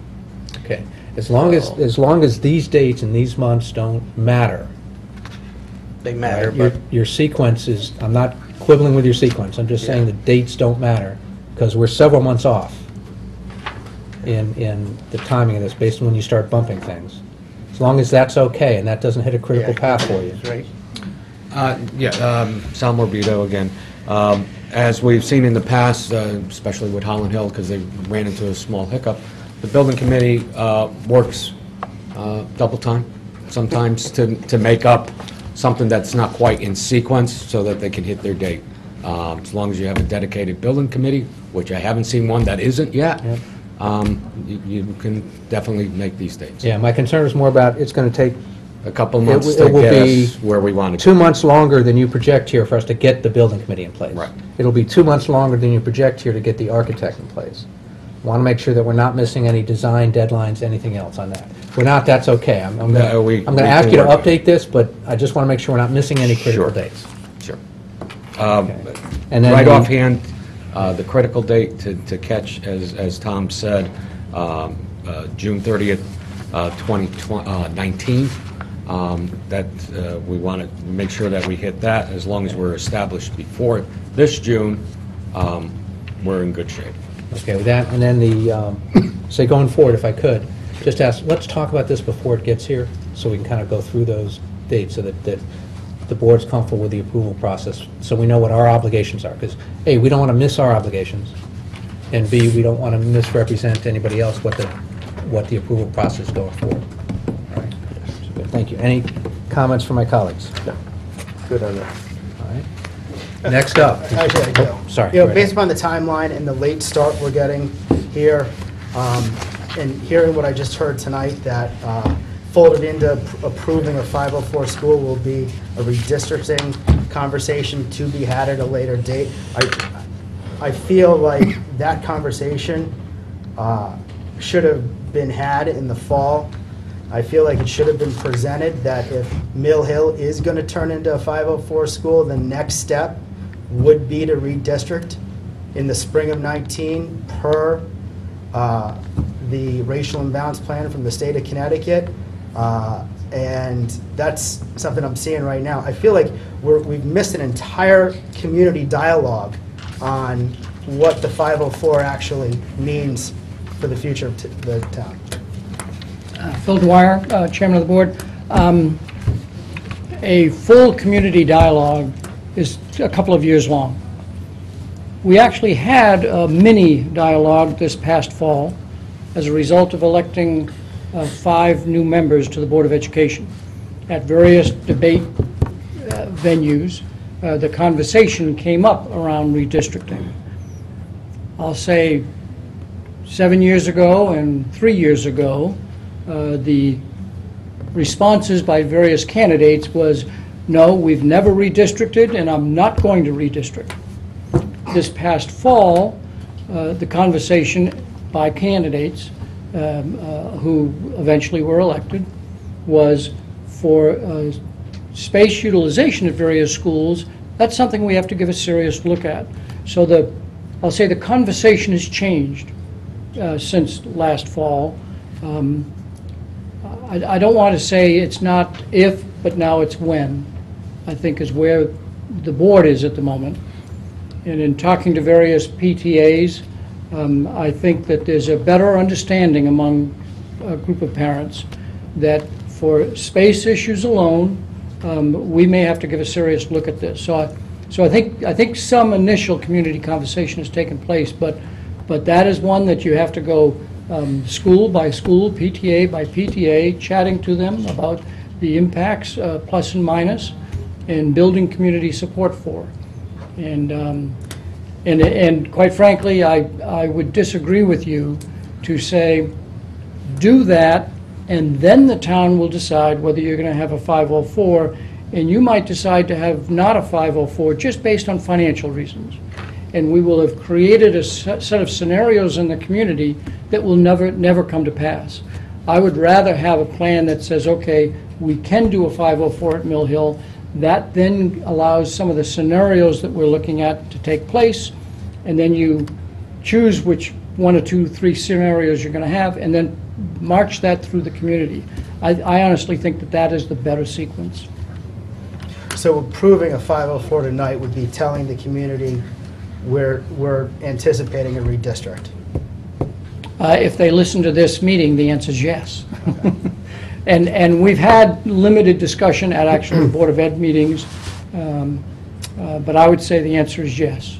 Well, I mean, I would rephrase that. I mean, approving this tonight at 504 doesn't necessarily mean that this board or anybody in this room is signing up to redistrict our Correct. children. Correct. As I understand everything that's been said, approving this at 504 tonight, in conjunction with what was done at Holland Hill and what has been done with other schools, gives us the global flexibility to address a number of issues down the road in more than one way. Correct. Right? That's a far better statement. Okay. And I don't know what all those options will be at those times or what they will be based on and what the outcomes will be.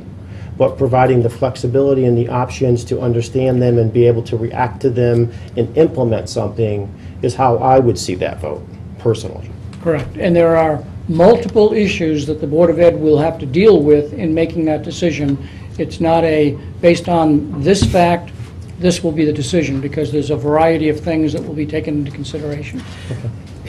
So there's no doubt, though, if we don't make that next decision to do something dramatic, we are overbuilding Mill Hill at a large number on this. And if we don't do that, we're overbuilding a school. I wouldn't make that statement. I know you've made it, but I would not make that statement based on what I perceive to be the future needs of space in this school district. But based on enrollment, based on program, I honestly believe that 5 years from now, when that building is a 504, this town will be glad they have the flexibility to do certain other things because of that, and that they weren't short-sighted. I honestly believe that. I know the numbers don't support that, Mr. Timniak, and I understand your concerns, but I think if we're planning for the future, which is a 20, 30-year future, somebody's going to say, that was a smart decision. And that may be so. We're making that decision tonight. Correct. I've been told by the audience, we're not making a decision tonight on voting on a 504. Well, you're voting to plan for a 504, and then once that plan is put in front of you for full funding, I'll say you have a second bite at the apple. I think that's a better way to say it. Where in essence, right now, all things go as planned. We're giving them an ed spec. We're going to write a charge for the building committee and say, build to this ed spec. That ed spec says 504. Right. If something traumatic happens and they can't do that, then perhaps we have a second bite. But right now, those are the instructions we're giving the building committee. And that's one of the questions that came out of our last meeting, was we need to know what the Board of Ed is asking us to do. We need to know what they're asking the building committee to do, so we can both review the ed specs properly and write a charge to the building committee to tell them to do that. Okay. Thank you. Mr. Cullen, I think we're back to you. What's the next? So the timeline we're completed with. The next item in the letter. We will get a revised timeline, though, just Yes. so we can manage through that. We can do that based on what's actually happening now. Yeah, I don't want to hold this up. I Give you just timeline. want to make sure you get back to us with that. Okay. What's next? The next item in the letter would be item 6, provide the plan for school population capacity projections related to the 2 school projects. So we provided for you, the first Malone McBroom study was an elementary school facilities and scenario planning report. It was dated October 24th, 2017. The second report was a Malone McBroom Fairfield Public Schools 10-year enrollment projections. We needed this for the project. The state will require at least an 8-year projection when we file. And then the third report was Malone McBroom Fairfield Public Schools enrollment projections, facilities, and scenario planning report, dated February 13, 2018. And that was the one that they also used to do a presentation to the board, and did a wonderful PowerPoint, an hour discussion, and we will get them to come here and do that also. So that was everything I took from the meeting minutes and the discussion. And again, Tom, I think this was Yeah. very good, and I want to thank you for that. I think that it's so good that we need a separate presentation. I don't want to tie up this project Yeah. going through all this in detail. Totally understand. We've been living it because we've been working with them. You're just seeing it for Right. the first time. Again, Phil Dwyer, Chairman of the Board, I would strongly encourage you to tune into Fair TV and listen to their presentation, because I think that will make their visit here more instructive to you, and you might be better prepared to ask them questions based on hearing the presentation. That's very reasonable. You're going to send, somebody will set us that link, correct? Yeah, because I don't know what meeting it was. Thank you. Yes. Thank you. Okay. So that was it for the letter and response. We'll share that with you when we do Sherman also, because there's many things in there for the Sherman project. Can I ask a couple questions Go right about the ahead. building, Go right ahead. the school? I think we're to that packet. Are we? All right, good. Tom, you mentioned, or Sal, was one of you guys, earlier you were talking about how the building is currently constructed. We don't have, the building doesn't have enough of the smaller, specialized spaces Correct. that other schools do, and that what our educational needs have determined that we should have in an elementary school. So, I mean, I know we're early in the process, but can you just talk a little bit about what your thoughts are, maybe from the superintendent, on, getting this particular building up to that level so that it's, it's as even as it can be with some of the other schools that have, the proper sized rooms, if you will. I can tell you when there aren't enough small spaces, the principal's forced to use regular-sized classrooms. Right, and that's for not, other that's not an items. So, efficient use of like space. computer, art room, OT, Right. PT. Whereas our other elementary schools have a lot of small spaces that can do those items. But I'll let the superintendent talk on that. In the report that you have from October of 2017, in the facilities and scenario planning, one of the exercises we asked Malone and McBroom to do was to take the actual Holland Hill ed spec and overlay that to Mill Hill so that we would know exactly where it was deficient. And so going into the building committee, they'll have some really good information to actually inform them. I think much more so than we had for Holland Hill. Correct. Okay. I mean, it's top level, but that's the direction that you are going to drive the project in, is what I'm hearing. For that ed spec? Yes. Yes, I mean, there was lots of discussion last spring on the ed spec, and I know the Board of Selectmen and also Board of Finance did walkthroughs at Riverfield and then also at Holland Hill, and one of the big questions they had was making sure that we were following the ed spec so that we would have equity in our elementary schools. So we've taken that same approach for Mill Hill. That was my question, right? Right. Good. Okay. And my other question is about portable classrooms, and you called them something else earlier. What did you call them? Well, Portable you temporary could call them learning cottages, you can call them all kinds of things, they're trailers. Trailers, that's the Yes, word and you use, all right, well. We I'm haven't born and used- raised in Oklahoma, so maybe that's, I don't. We haven't used that term in Fairfield until Right. Tony. It's not a very Dunn. flattering term. but I No, wanted people to- like to call them other things, but that's really what they are. Right, so I wanted to quickly talk about that, and this certainly predates you, and some people who have been around long enough may remember some of this. When I was first elected to the Board of Finance back in 1997, I believe at that point in time, town-wide, we had close to 80 portables. It was even higher than that. We can't find the exact number. It was in excess of 80. I don't know, Phil, do you know the number? Working on it. There's only a number that Tom traces to his first day, which was, I think... 2002, July 61. 1st, 2002, I came, there were 61 portables. Right, but prior to that, there were quite a few more Yeah, than... we're we- trying we to were- search that down. We were most definitely in the 70s or 80s at one point in time before we revamped the first high school. And, you know, we made a conscious decision as a town, as town bodies and as members of our government, to eliminate the use of portables over time as we could afford to, and as made sense. We didn't have the option to do that all on day one, and we chipped away at it over the years. You know, and we've needed specialized spaces for music and art and special education and IT, things that some of these smaller classrooms will help accommodate when the schools are built efficiently to fit today's educational needs, and we need to get there. But there were years back when we had art on a cart, and we had music in the hallway, we had all these other things going on in all of our schools, and they were completely unacceptable. So, I mean, I'm happy to say that by the time Mr. Quinn's school is all done, and those 5 portables are gone, and these 5 portables are gone, we will be down to 1 portable town-wide, if you don't count the one down on One Rod Highway, which I don't, because that really is a trailer, right? But we'll be down to just the 1 portable school at Jennings, which is my school, by the way. And I think we've done a remarkable job as a town over time to, you know, move our classroom spaces from trailers, portables, whatever you call them, into appropriate classrooms that fit today's educational specifications. So that's a big thank you to everyone that has worked on that for, you know, 20-plus years. And it's where we need to be.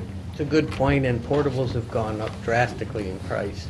When I first came here in 2002, we were spending around $40,000 or $50,000 for one, and they're now upwards of $350 Yeah. plus.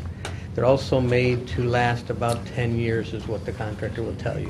They're temporary. Yeah. We've had some that are almost reaching 20. And we're at a point where we're starting to replace roofs on them, redoing the decks and stairs, the siding, and we don't want to be putting money into portable temporary classrooms. Right. So, Thank you. Any other questions? Okay. no, I just wanted to touch on that topic. Just in terms of the approach, the first time we did seed money this size was with Holland Hill. And that was specifically because they could not expand the school based on where the portables were located. As I'm reading the description here, this says that best location for the addition on the site that may involve the relocation. With Holland Hill, we had site plans showing that they really needed to move the portables. In our other schools, like Riverfield, we didn't move the portables or have to allocate $1.5 million first just for the design phase. Why is that approach being used here when it wasn't used at Riverfield? Well, we're thinking internally where they might want to put an addition. We can't tell them where it will go, but just from our background, we were looking at Mill Hill and saying, where do you think an addition will go? We did the same thing for Holland Hill. We talked early on with the building committee and even didn't install and replace the kindergarten playground, which was behind the other side of the building, thinking that the portables might have to go there. And then when we included adding 2 more new portables, we specifically moved them out front. Normally, we would have put them in row with the other 3, because it makes more sense for the teachers and the kids getting in and out, but we knew they were going to be in the way. So we did the same thing when we looked at Mill Hill. Mill Hill's a little bit more difficult. The school's kind of set into a hill, and the whole back portion has a double portable that's very old, and then a triple portable we put in that's kind of in the way of doing a U-shaped, brand-new addition. So we wanted to make sure we had some funding in there for the request and for the building committee to possibly move maybe the two old ones, we get rid of them and tear them down to make room, or possibly move the triple unit. We're trying to help them when they do their layout and design and look at that. So that was the intent of having some money in there for portable classrooms, because we believe they're in the way of a new addition and renovation. Okay, but we've got, on the quote here, it looks like we've got only 250 grand for relocation. Yeah, I'm just putting a small holding number in there in case they need to do something with them. I'm sure the double unit, which is very old, is in the way. But is that all that's allocated for the new portables, the moving and getting rid of the old ones out of the 1.5 million? Well, it's, if we only have to demolish the two old ones and the principal can deal internally with those spaces, that's going to be something that we probably can do with DPW's help. They help us tear down portables and take them away. There'll be no cost. If we have to relocate them, we're looking at moving cost. Okay, when we're lifting getting them up. those temporary trailers, where's the number in here that, in this quote that? It's the 250,000. It's just temporary portable classrooms relocation, set up and take down, moving relocation. That line item on page 11. Okay, so that all can be done for So, 250. my thinking was the triple unit would be the only one we'd have to worry about. That's my opinion. The double unit is old, they're falling apart. Our maintenance department has to do new decking this summer and some siding. So I'm thinking those will go away, and the triple unit may have to get moved. Maybe behind the gym where we had portables before, which was a basketball court, to get them a little further out of the way. I don't know, until the project team looks at it. But I didn't want to not put anything in and put a number for portables when we know, looking at the site, there's probably an issue and they're in the way. Yeah, my question was really, Was it I enough money? understood Holland Hill, it was a definite, this seemed like a maybe. I just wanted to be clear on what the thinking was on that. Then with respect to the contingency, how did we get to that number? Just really looking at what we did at Holland Hill, which is a little bit smaller contingency. I didn't bring that with me to put it next to it, but I know we had a contingency for Holland Hill, and we increased it because it's going to be a couple years later, escalation costs, the difficulty with that site. Okay, how much contingency and how much escalation? Escalation, we normally carry 3% a year, but we corrected that from Gilbane's number on the last three projects told us to use closer to 4%.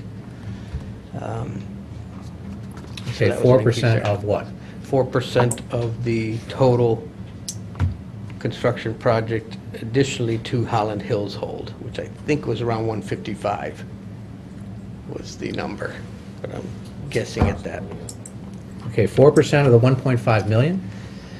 No, 4% of what? 4% of the construction. I'll have to get that for you, I think. And that's And give you a breakdown escalation of for that. what? What's that supposed to account Well, for? escalation accounts for, we base these numbers off of Stratfield, Riverfield, and then Holland Hill, and we estimate how many more years it'll take before we get to this point, and we have to increase an escalation. So normally we say, see at the very bottom, page 11, it says budget estimate is based on 2019 dollars. So Holland Hills is Yeah, based that's on next year. 2015 or 16, I'd have to look it up. So we would add on escalation based on the numbers we took from Holland Hill. Okay, so is our contingency 10% on this? How do you get to that number?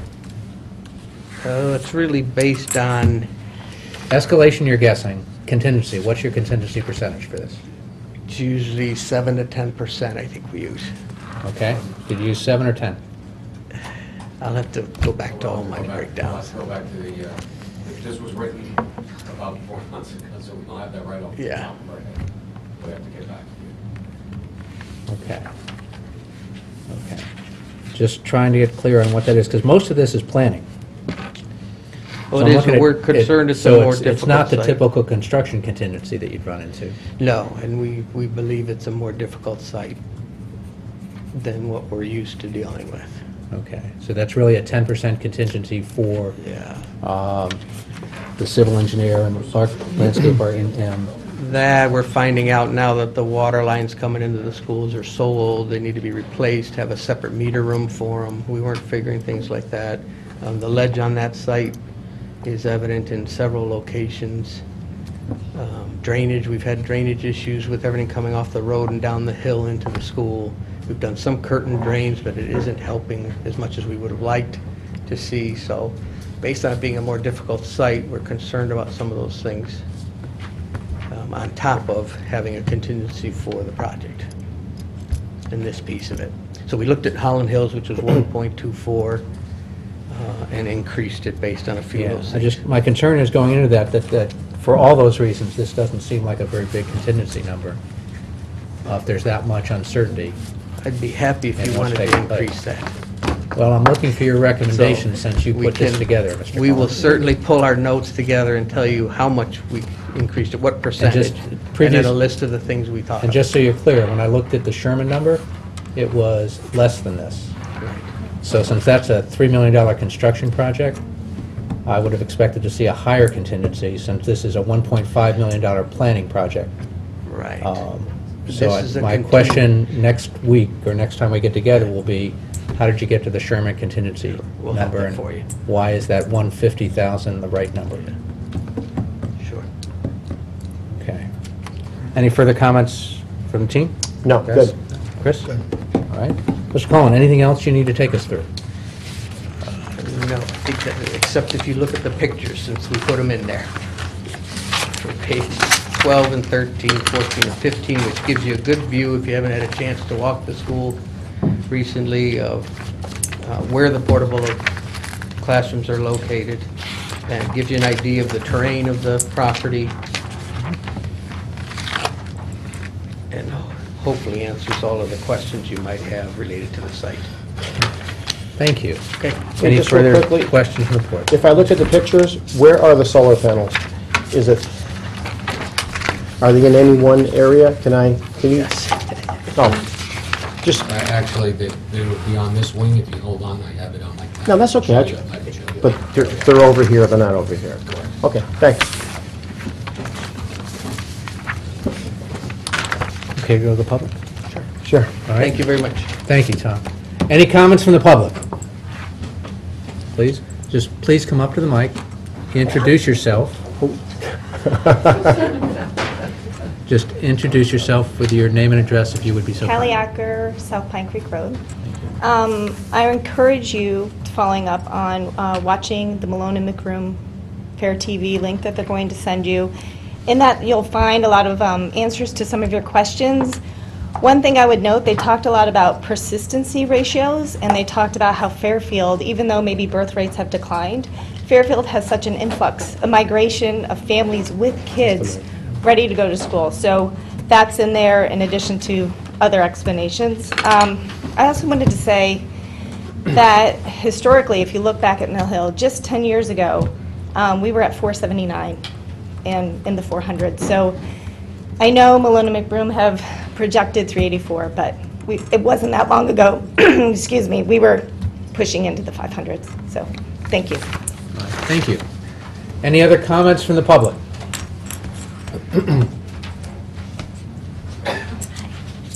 Kelly Jacobson, Acorn Lane.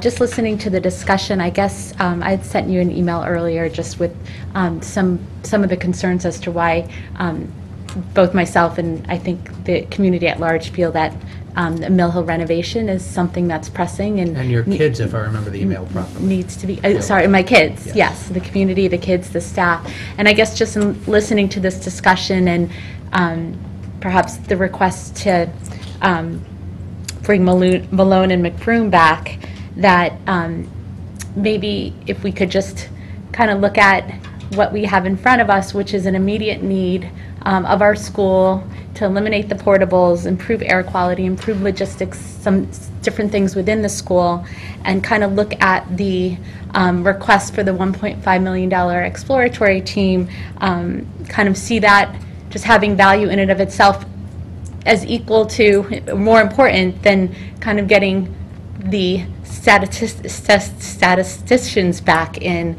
to try to answer some things, because I feel like the value you're going to get from that exploratory stage is going to help you in so many ways kind of understand what's possible, what's not possible, and so let's not stop that from moving forward and kind of see the value in that, because I feel like we've been trying to understand and address certain issues and as it relates to the town with racial imbalance and other things going on, and that could continue to take years, even though I know there's some state requirements that are coming up. But I hope that we kind of focus on the needs of Mill Hill at this point in time, and not wait to address those needs in order to solve for many other issues and move forward with the approval of the $1.5 million. All right, thank you. Okay, thank you. Any other comments from the public, please? Jessica Gerber, 25 Shady Hill Road. I'm also a member of the Board of Education. I voted in favor of the funding request. I voted in favor of the ed specs. I just want to reiterate what the previous speaker just said. What's before you right now is a funding request for $1.5 million. And I would strongly suggest that if you haven't seen, or if you haven't read the minutes of our December 12th and January 9th Board of Education meetings where we discussed this project, or you could also listen to our February 13th meeting to hear us discuss at great length the fact that this is not committing this project to a 504 school. Yes, it's in the ed specs for now, but the board made it abundantly clear that we can amend these ed specs. We amended the Holland Hill ed specs a year after we initially approved them. So we can certainly amend these ed specs. What's important to remember is that the $1.5 million is needed whether we do a 504 school or a 378 school or anything in between. That this funding is needed to provide the guidance for what the scope of this project will be. So I would just strongly ask you to please, please not delay this project, because any way you look at it, Mill Hill needs this work. It has 5 portables. One is 18 years old, one is 17 years old, and 3 are 10 years old. The average lifespan of a portable is supposed to be 10 years. So if you haven't toured Mill Hill, I would strongly suggest that you tour it. They are able to make do with some of the spaces or lack of proper spaces they have for services because their enrollment has gone down somewhat. But a few additional sections and they will be right back where they were giving OT and PT on the stage in the APR. They were having services in art supply rooms, in hallways with a sheet around students for privacy. That is not the way we want any of our schools or any of the students in any of our schools to have their educational programs. So I ask that we not get wrapped up in the 504 and the racial imbalance or all of those other things. Yes, those are topics to be discussed, and I would say that we had a very long and very healthy discussion on redistricting and racial imbalance when Malone and McBroom first came to us 2 years ago. That presentation is on the Board of Ed website, so you could certainly look at that as well. And then the February 13th presentation, it's February 13th, it's on Fair TV, it's already up, so you can see that presentation as well. I would strongly suggest you watch that as well, because it does give you a lot of information.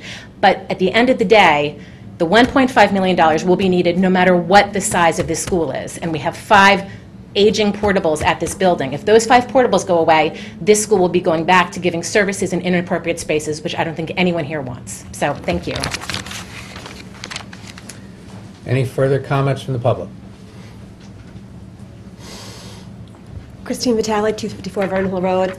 Also a member of the Board of Education, newly elected. That's going to be hard to beat. But I just want to reiterate everything that Mrs. Gerber said. This money, we need the seed money for this. Just to move the project forward for the Mill Hill community, who has been waiting for a very long time to just have core improvements for the children that are there now. Forget about who's coming down the road in the next 5, 10, 20 years. For the children that are in that building right now. The school needs work, the Board of Education and the town needs information. We're not going to be able to get that information unless you approve the money that's before you today. So I'm asking you please for the support, stage 1, And this project will be before you again when we're asking for the remainder of the funding. So thank you. Any further comments from the public? Seeing none, back to the board. Any further discussion from the board? You know, I certainly hear everything you're saying, and I'm really wrestling in my head. I absolutely understand the needs and the need to renovate Mill Hill. I'm very conscious of overbuilding, and I'm nervous that the ed specs does go ahead and outline a 504 school without the steps in place to back that up. I'd feel more comfortable in voting for it had we had those steps in place. It's a vote I'm not taking lightly. I do spend a lot of time at Mill Hill. I'm very conscious of overbuilding right now in the town, and I think that's my rationale. Okay. Mr. Kiley? Sure. Thank you for everyone for being here tonight. For me, it boils down to a couple things. The first is flexibility. I'm seeing this project as giving us the flexibility to look at it again in 6 or 12 months to determine is 504 the right number or not. But by moving forward with the 1.5 million today, we're going to allow ourselves to understand what those options are and to know what that flexibility is and what we can do down the road if we need to do anything to tweak the project or to modify the specs, the school, or other components. It also gives us the flexibility to help solve the overcrowding problem across our town.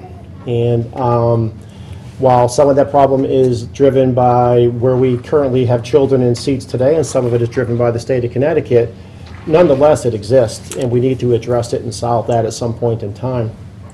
So having some global flexibility to address those issues in a very community-involved manner down the road as we need to, getting proper input from everyone who has a say or wants to be heard, while being fair to all of our students and families and providing quality education. I think that flexibility is also very important for us to have, and this provides that as well. Thirdly, and the last couple speakers touched on it, and I tried to touch on it before with the facility itself, the school needs work, okay? Whether it's a renovation, a facelift, a full-blown project that we're looking at tonight, there's no question that the school is inadequate as we expect our schools to be today in Fairfield, Connecticut. We've got portables, we have other issues with the facility, the building, that need to be addressed. So we're going to address them with this project if it goes through town bodies. And for the children that are there today, the ones that will be there next year, the year after, down the road, it's important that we upgrade that facility so that it meets the standards of our town.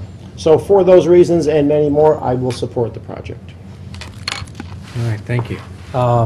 One, thank you to everybody, and again, I want to thank Mr. Cullen and his team, or superintendent and your whole team, for putting together the packet, and that was much more complete, much more thorough, and literally had more than we could review today. So thank you very much for that. I think a couple of thoughts. One is that they're both in the emails and in some of the speaker comments about the amount of work that the school needs today. From one mentioned drinking fountains not working properly, lead in water, some other things. This project is going to be 2 or 3 years before we have a final design, and 4 or 5 years before it's complete. I guess my request to the superintendent would be to please take a look at what we can do in the school right now to address these issues, or to clarify that they're not issues. I mean, a lot of times things come up and I realize that every one of the emails I got may not be 100% accurate, but there certainly were some serious concerns pointed out, and I forwarded you a couple. I will go back and forward you the rest, but I would ask that you please take a look at what we can do right now to address what I'll call the maintenance issues in the school, so that the parents are concerned, because in 5 years the kids that are in the school now will not be in the school. So in response to that. Second, and I think somewhere in here that we need to coordinate or come to agreement, or if something like this comes up in the future, we need to talk more before there's a proposal before us. when there's a proposal before us, we're looking for ed specs, we're looking for the Board of Ed to tell us what to build.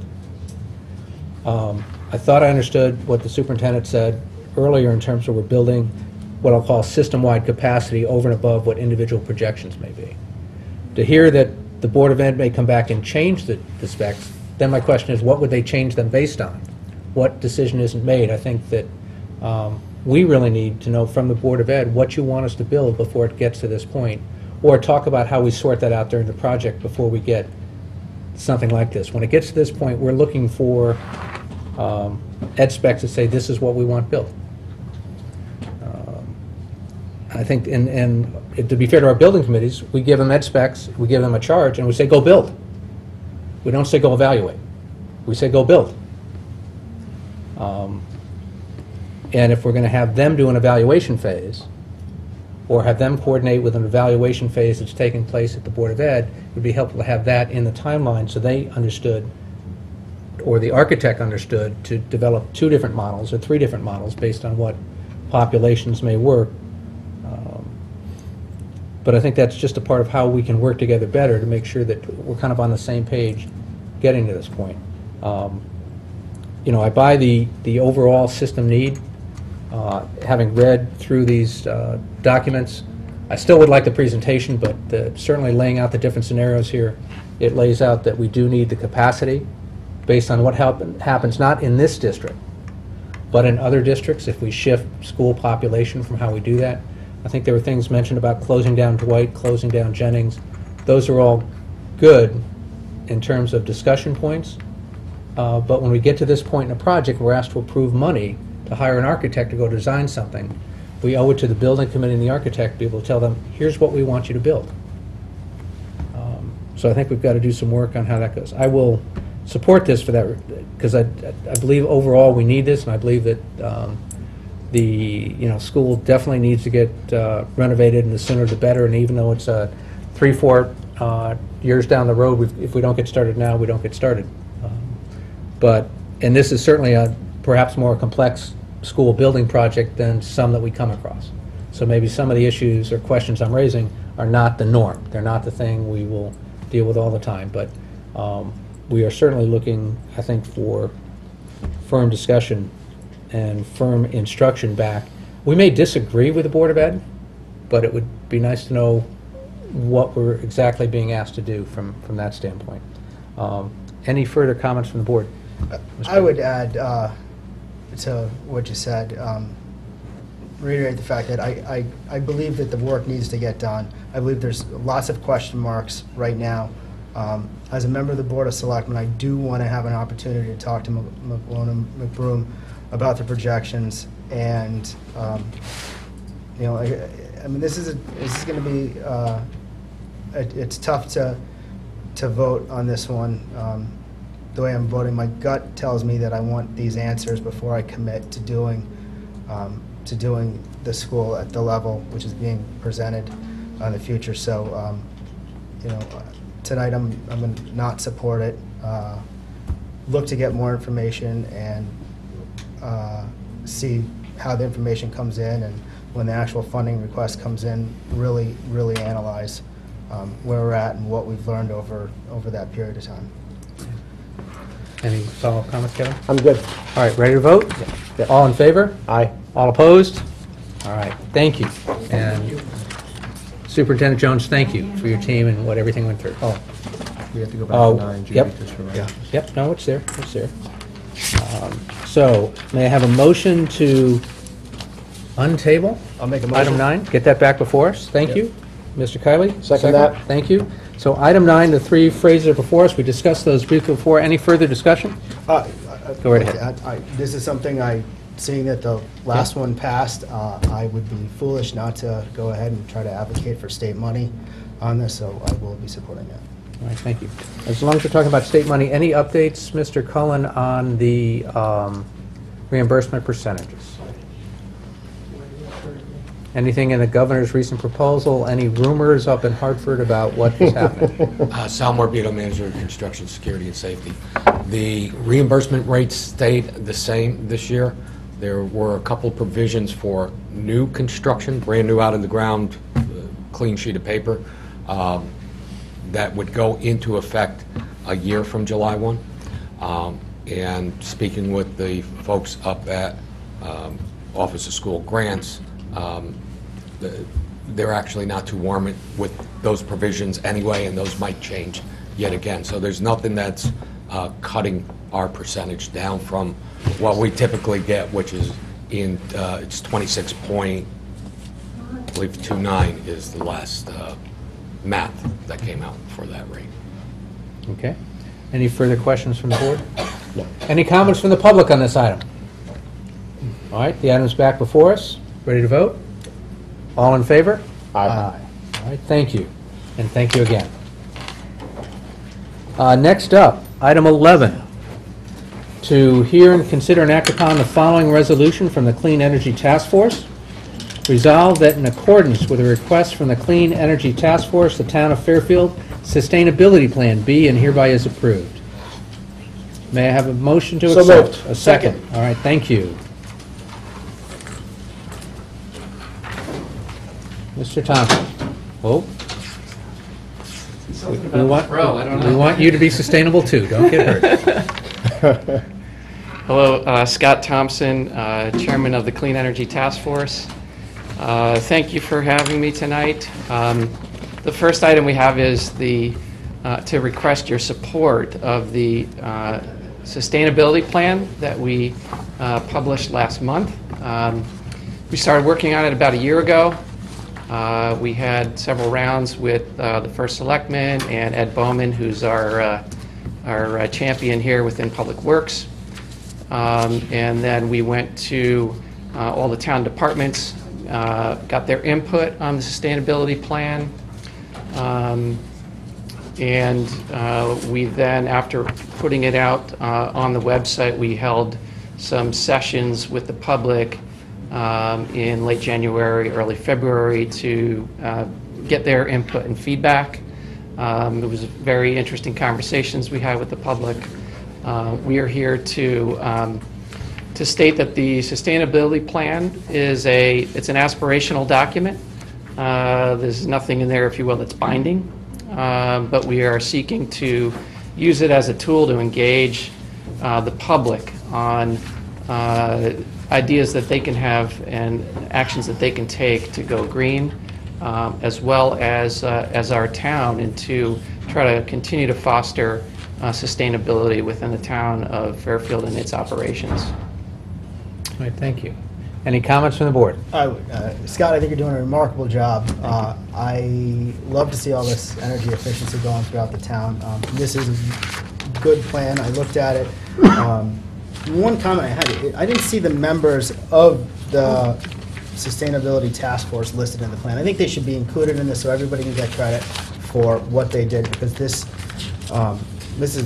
is a complete plan, something I think the rest of the state or other towns in this area should look to model afterward. So it's just a thought I had. Yeah, that's a great comment. And we include the list of about 25 contributors in the public presentation that we give, but that's a great comment. I'd be happy to put it into the document. I think it should be in there. Credit is due and should be shared amongst your group. Yeah.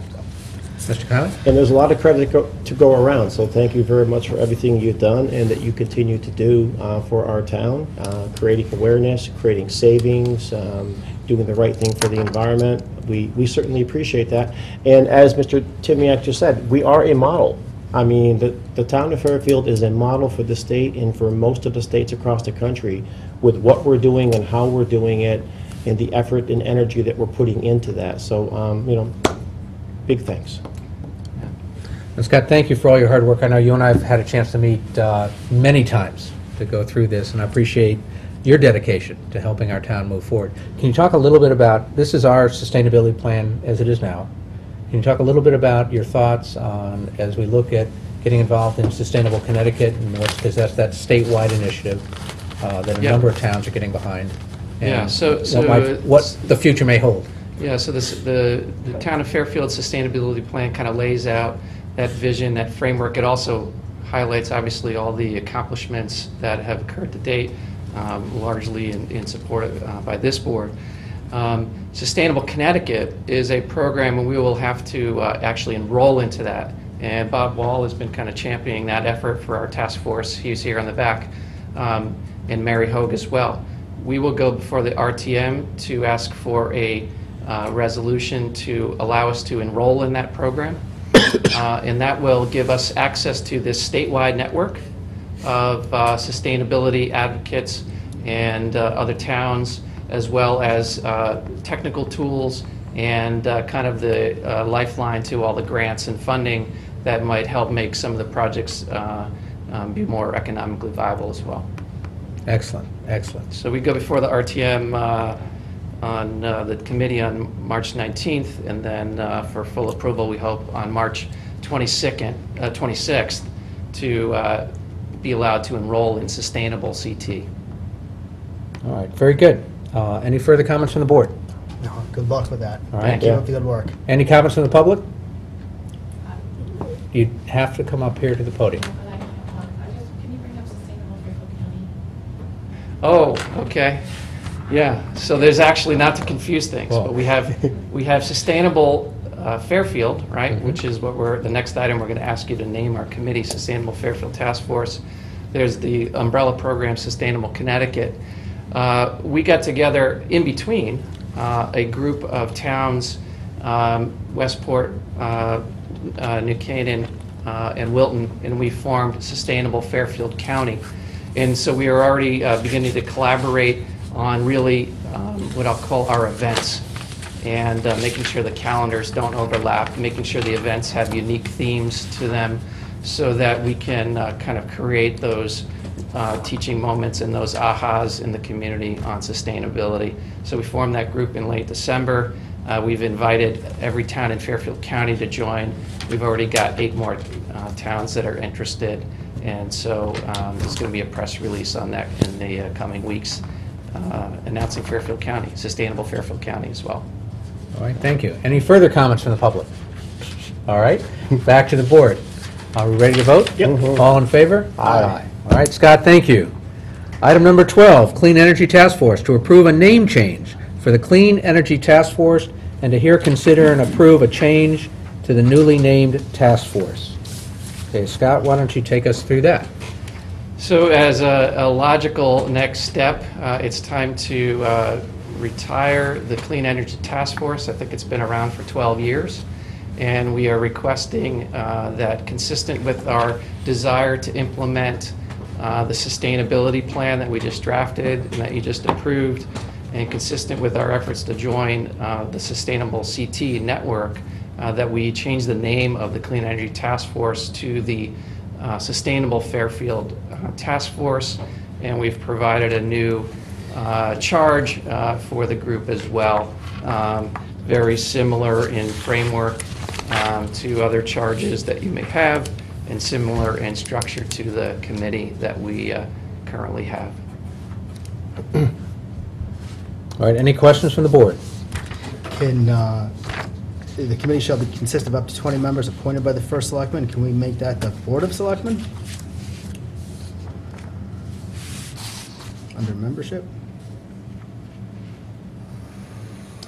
I don't have an issue with that. Yeah, Does Kevin sound okay to you? that sounds fine. Scott? Sure. I don't have an issue with that. In fact, when I drafted it, that's how I wrote it, but then I was reminded that the Clean Energy Task Force had always been first selectman approval, but I have no issue with that. All right. Mr. Timniak, would you make that a motion? Sure. I'd like to make a motion to amend the membership paragraph to say appointed by the Board of Selectmen, period. And that would be striking the first selectman. All right. Is there a second? I'm just reading it quickly, hold on. I'll second. That amendment is before us. Any further discussion? All right, all in favor? Aye. Aye, so the item as amended is before us. All right, any further comments? What is the name of the new committee? Sustainable Fairfield Task Force. That's where I was going. Should we amend the resolution to actually include the name that we're changing it to? That was going to be my question. It's at the top. Oh, the resolution. Yeah, the item. Yep. Or just referring to this document. Is that enough? Because it says to approve a name change. And approve the charge. Okay. Yeah, I think by approving the charge, we are inherently approving the name change. Yep, Okay. and Sheila, if you'll make sure that's in the minutes, what the name change was that we are Okay. voting for, which is at the top of the charge. Got it. Any further discussion? I'd like to read it. I think you're doing a remarkable job with all this stuff in Connecticut. It is, it's becoming a topic which is hitting the mainstream minds of Fairfield people I talk to, Fairfield residents I talk to, and the things you're doing are noticeable, and they're welcome right now. So continue to do the good work, Scott. Thank you. All right, and then, any comments from the public? Can you, It is a team effort, so come on up, Mary. this is painful watching you walk up here. It's painful to do it, too. So I'm Mary Hogue. I'm on now the Sustainable Fairfield Task Force. I'm also on the Forestry Committee, and I bring that up because the Forestry Committee is updating their Community Forest Management Plan. In 2019, we're working this year to review it. But the town is updating their POCD. We're working on a strategic plan. And so this task force has been reaching out to the group, those different groups, to work with those people, as well as Shellfish and Harbor Commission are also updating their plans. So we're actually going to be working together to bring all these different plans to collaborate and correlate to each other with sustainability, which to me is bringing efficiencies to the town, which is a way of helping the environment, helping the economy, helping our community. So I think that our work on the sustainability plan right now is just so timely, and we're just really excited to be able to work with all these wonderful people in town. So that's it. Mary, thank you, and thank you for all you do. Thanks. Any further comments from the public?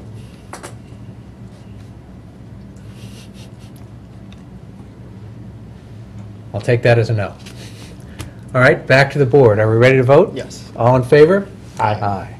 Congratulations. Congratulations. You have a new title and a new charge. Okay, thank you. And for the RTM meeting on Sustainable Connecticut, would you like me to come back, present that more in detail, and ask you for approval? Okay, good. Yes, please. Thank you. Thank you very much. All right. Item 13 from the Director of Community is postponed, so we don't need to take any action on that. Item 14 from the Director of Solid Waste and Recycling is also postponed, so we don't need to take any action on that. Item 15, and this is per our discussion on dates in the budget process. This is to approve the following changes to the Board of Selectmen budget schedule. Modify the Monday, March 26th budget meeting to include both budget deliberations and the budget vote. Item B, cancel Tuesday, March 27th budget vote meeting. May I have a motion to accept? Make a motion. A second. Second. Any further discussion? Everybody okay? Yep. All in favor? Aye. Aye. It is changed.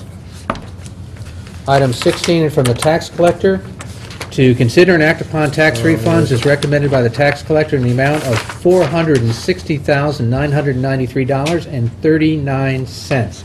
May I have a motion to accept? I'll make a motion. A second?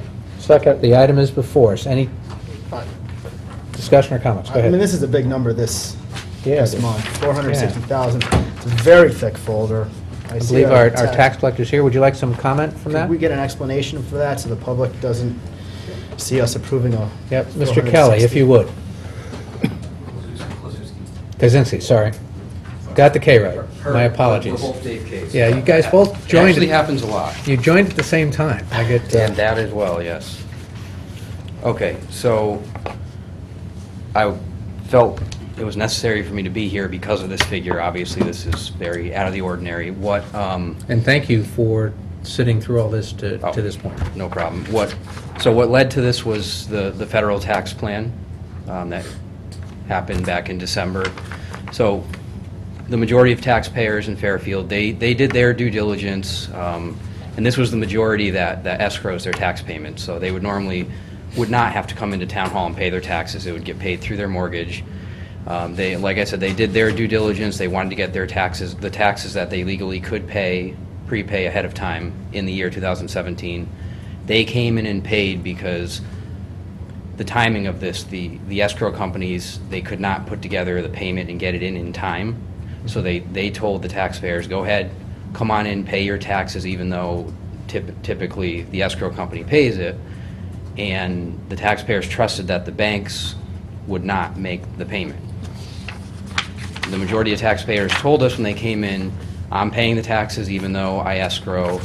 The banks just said simply pay it, get a receipt, show the receipt to the bank, and then the bank would not pay.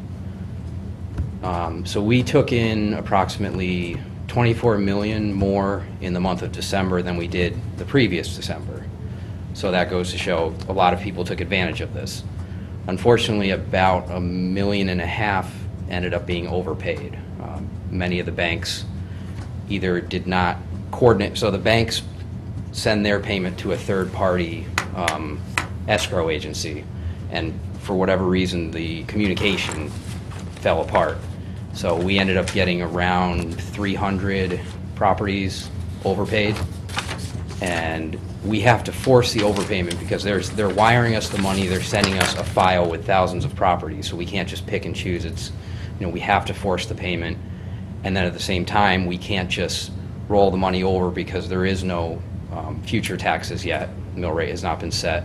Plus, for the taxpayers to get their money back, we have to replenish the escrow account. We have to refund the banks. Whoever generated the overpayment by law is who we have to refund. So this figure here, the 400,000, is just like the first large round of refunds. And we're working diligently with the banks because by law it is a three-step process. We have to get a signed application from the bank. Then we have to bring it to the Board of Selectmen for approval. Third step is we bring it to the Finance Department to cut the checks. So if I can, just to be stated as simply as I can, just to be absolutely clear, there's no tax impact of what we're doing. No. They're basically, we're refunding overpayments. Yeah, this was just It's more complicated than that based on what you explained, but we're basically refunding overpayments. No impact on the town, no impact on our budget, no impact on this year's revenues. Yeah, this was just an unforeseen situation because of the federal tax changes, and it was a miscommunication by the banks and the escrow agencies that they use to send the payments, and we're just trying to get the money back to them as soon as possible for the taxpayers to replenish, to bring back their escrow accounts. So is this $450,000, is that the total, or are we going to get another one in 2 weeks for about $450,000? Yeah, for the next couple meetings, there'll be other rounds. Okay.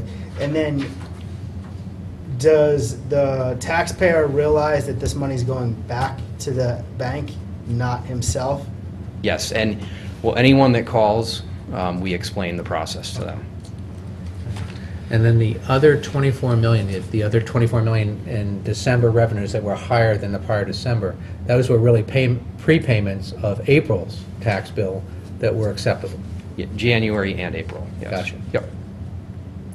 Mm-hmm. Just quickly, I think you said it was about $1.5 million, so is this about a third of it, is what you're saying? Yes, correct. Okay. Yep. Any further comments? Just one last question. Back to Mr. Timiak's question about notification. I know when they call, you're explaining it to them, but I doubt they're all going to call. So is there any thought to some type of communication outbound to these affected people to help them understand the situation? Yeah, I could put a press release out. That's certainly whether on the department website or on the the main website. I could certainly do that. Is there some way to contact them directly, either by mail or by email? We could try by mail. That's possible. Okay, if you could take, I think that's what Mr. Colley was asking, if you could take a look at that, so they don't have to think about it or discover it, but if they could be notified. If that's logistically, reasonable, I know you guys are under a lot of work. Yeah, I'll have to see if it's something that I could easily Getting it on a do. website would be a good second step or plan B if that is not logistically feasible. Okay. All right, thank you. Thanks. Any other comments? No. Hey, All thank right. you for coming tonight. No problem. All in favor? Aye. Aye. All right. Next up, the town attorney, private executive session on pending litigation. Thank you. Thank you, David.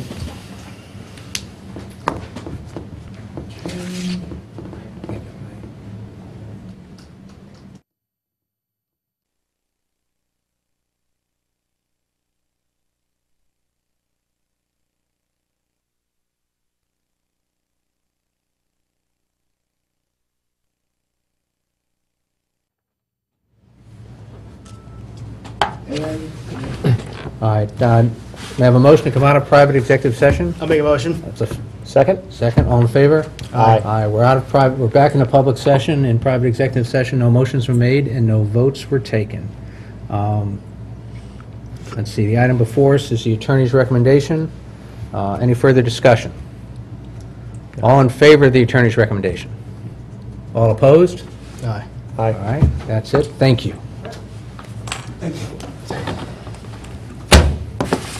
All right, and next up, to hear, consider, and act upon any other business that shall properly come before this meeting. None that I know of? None. May I have a motion to adjourn? Make a motion. Second? Second. All in favor? Aye. Aye, thank you. Thank you.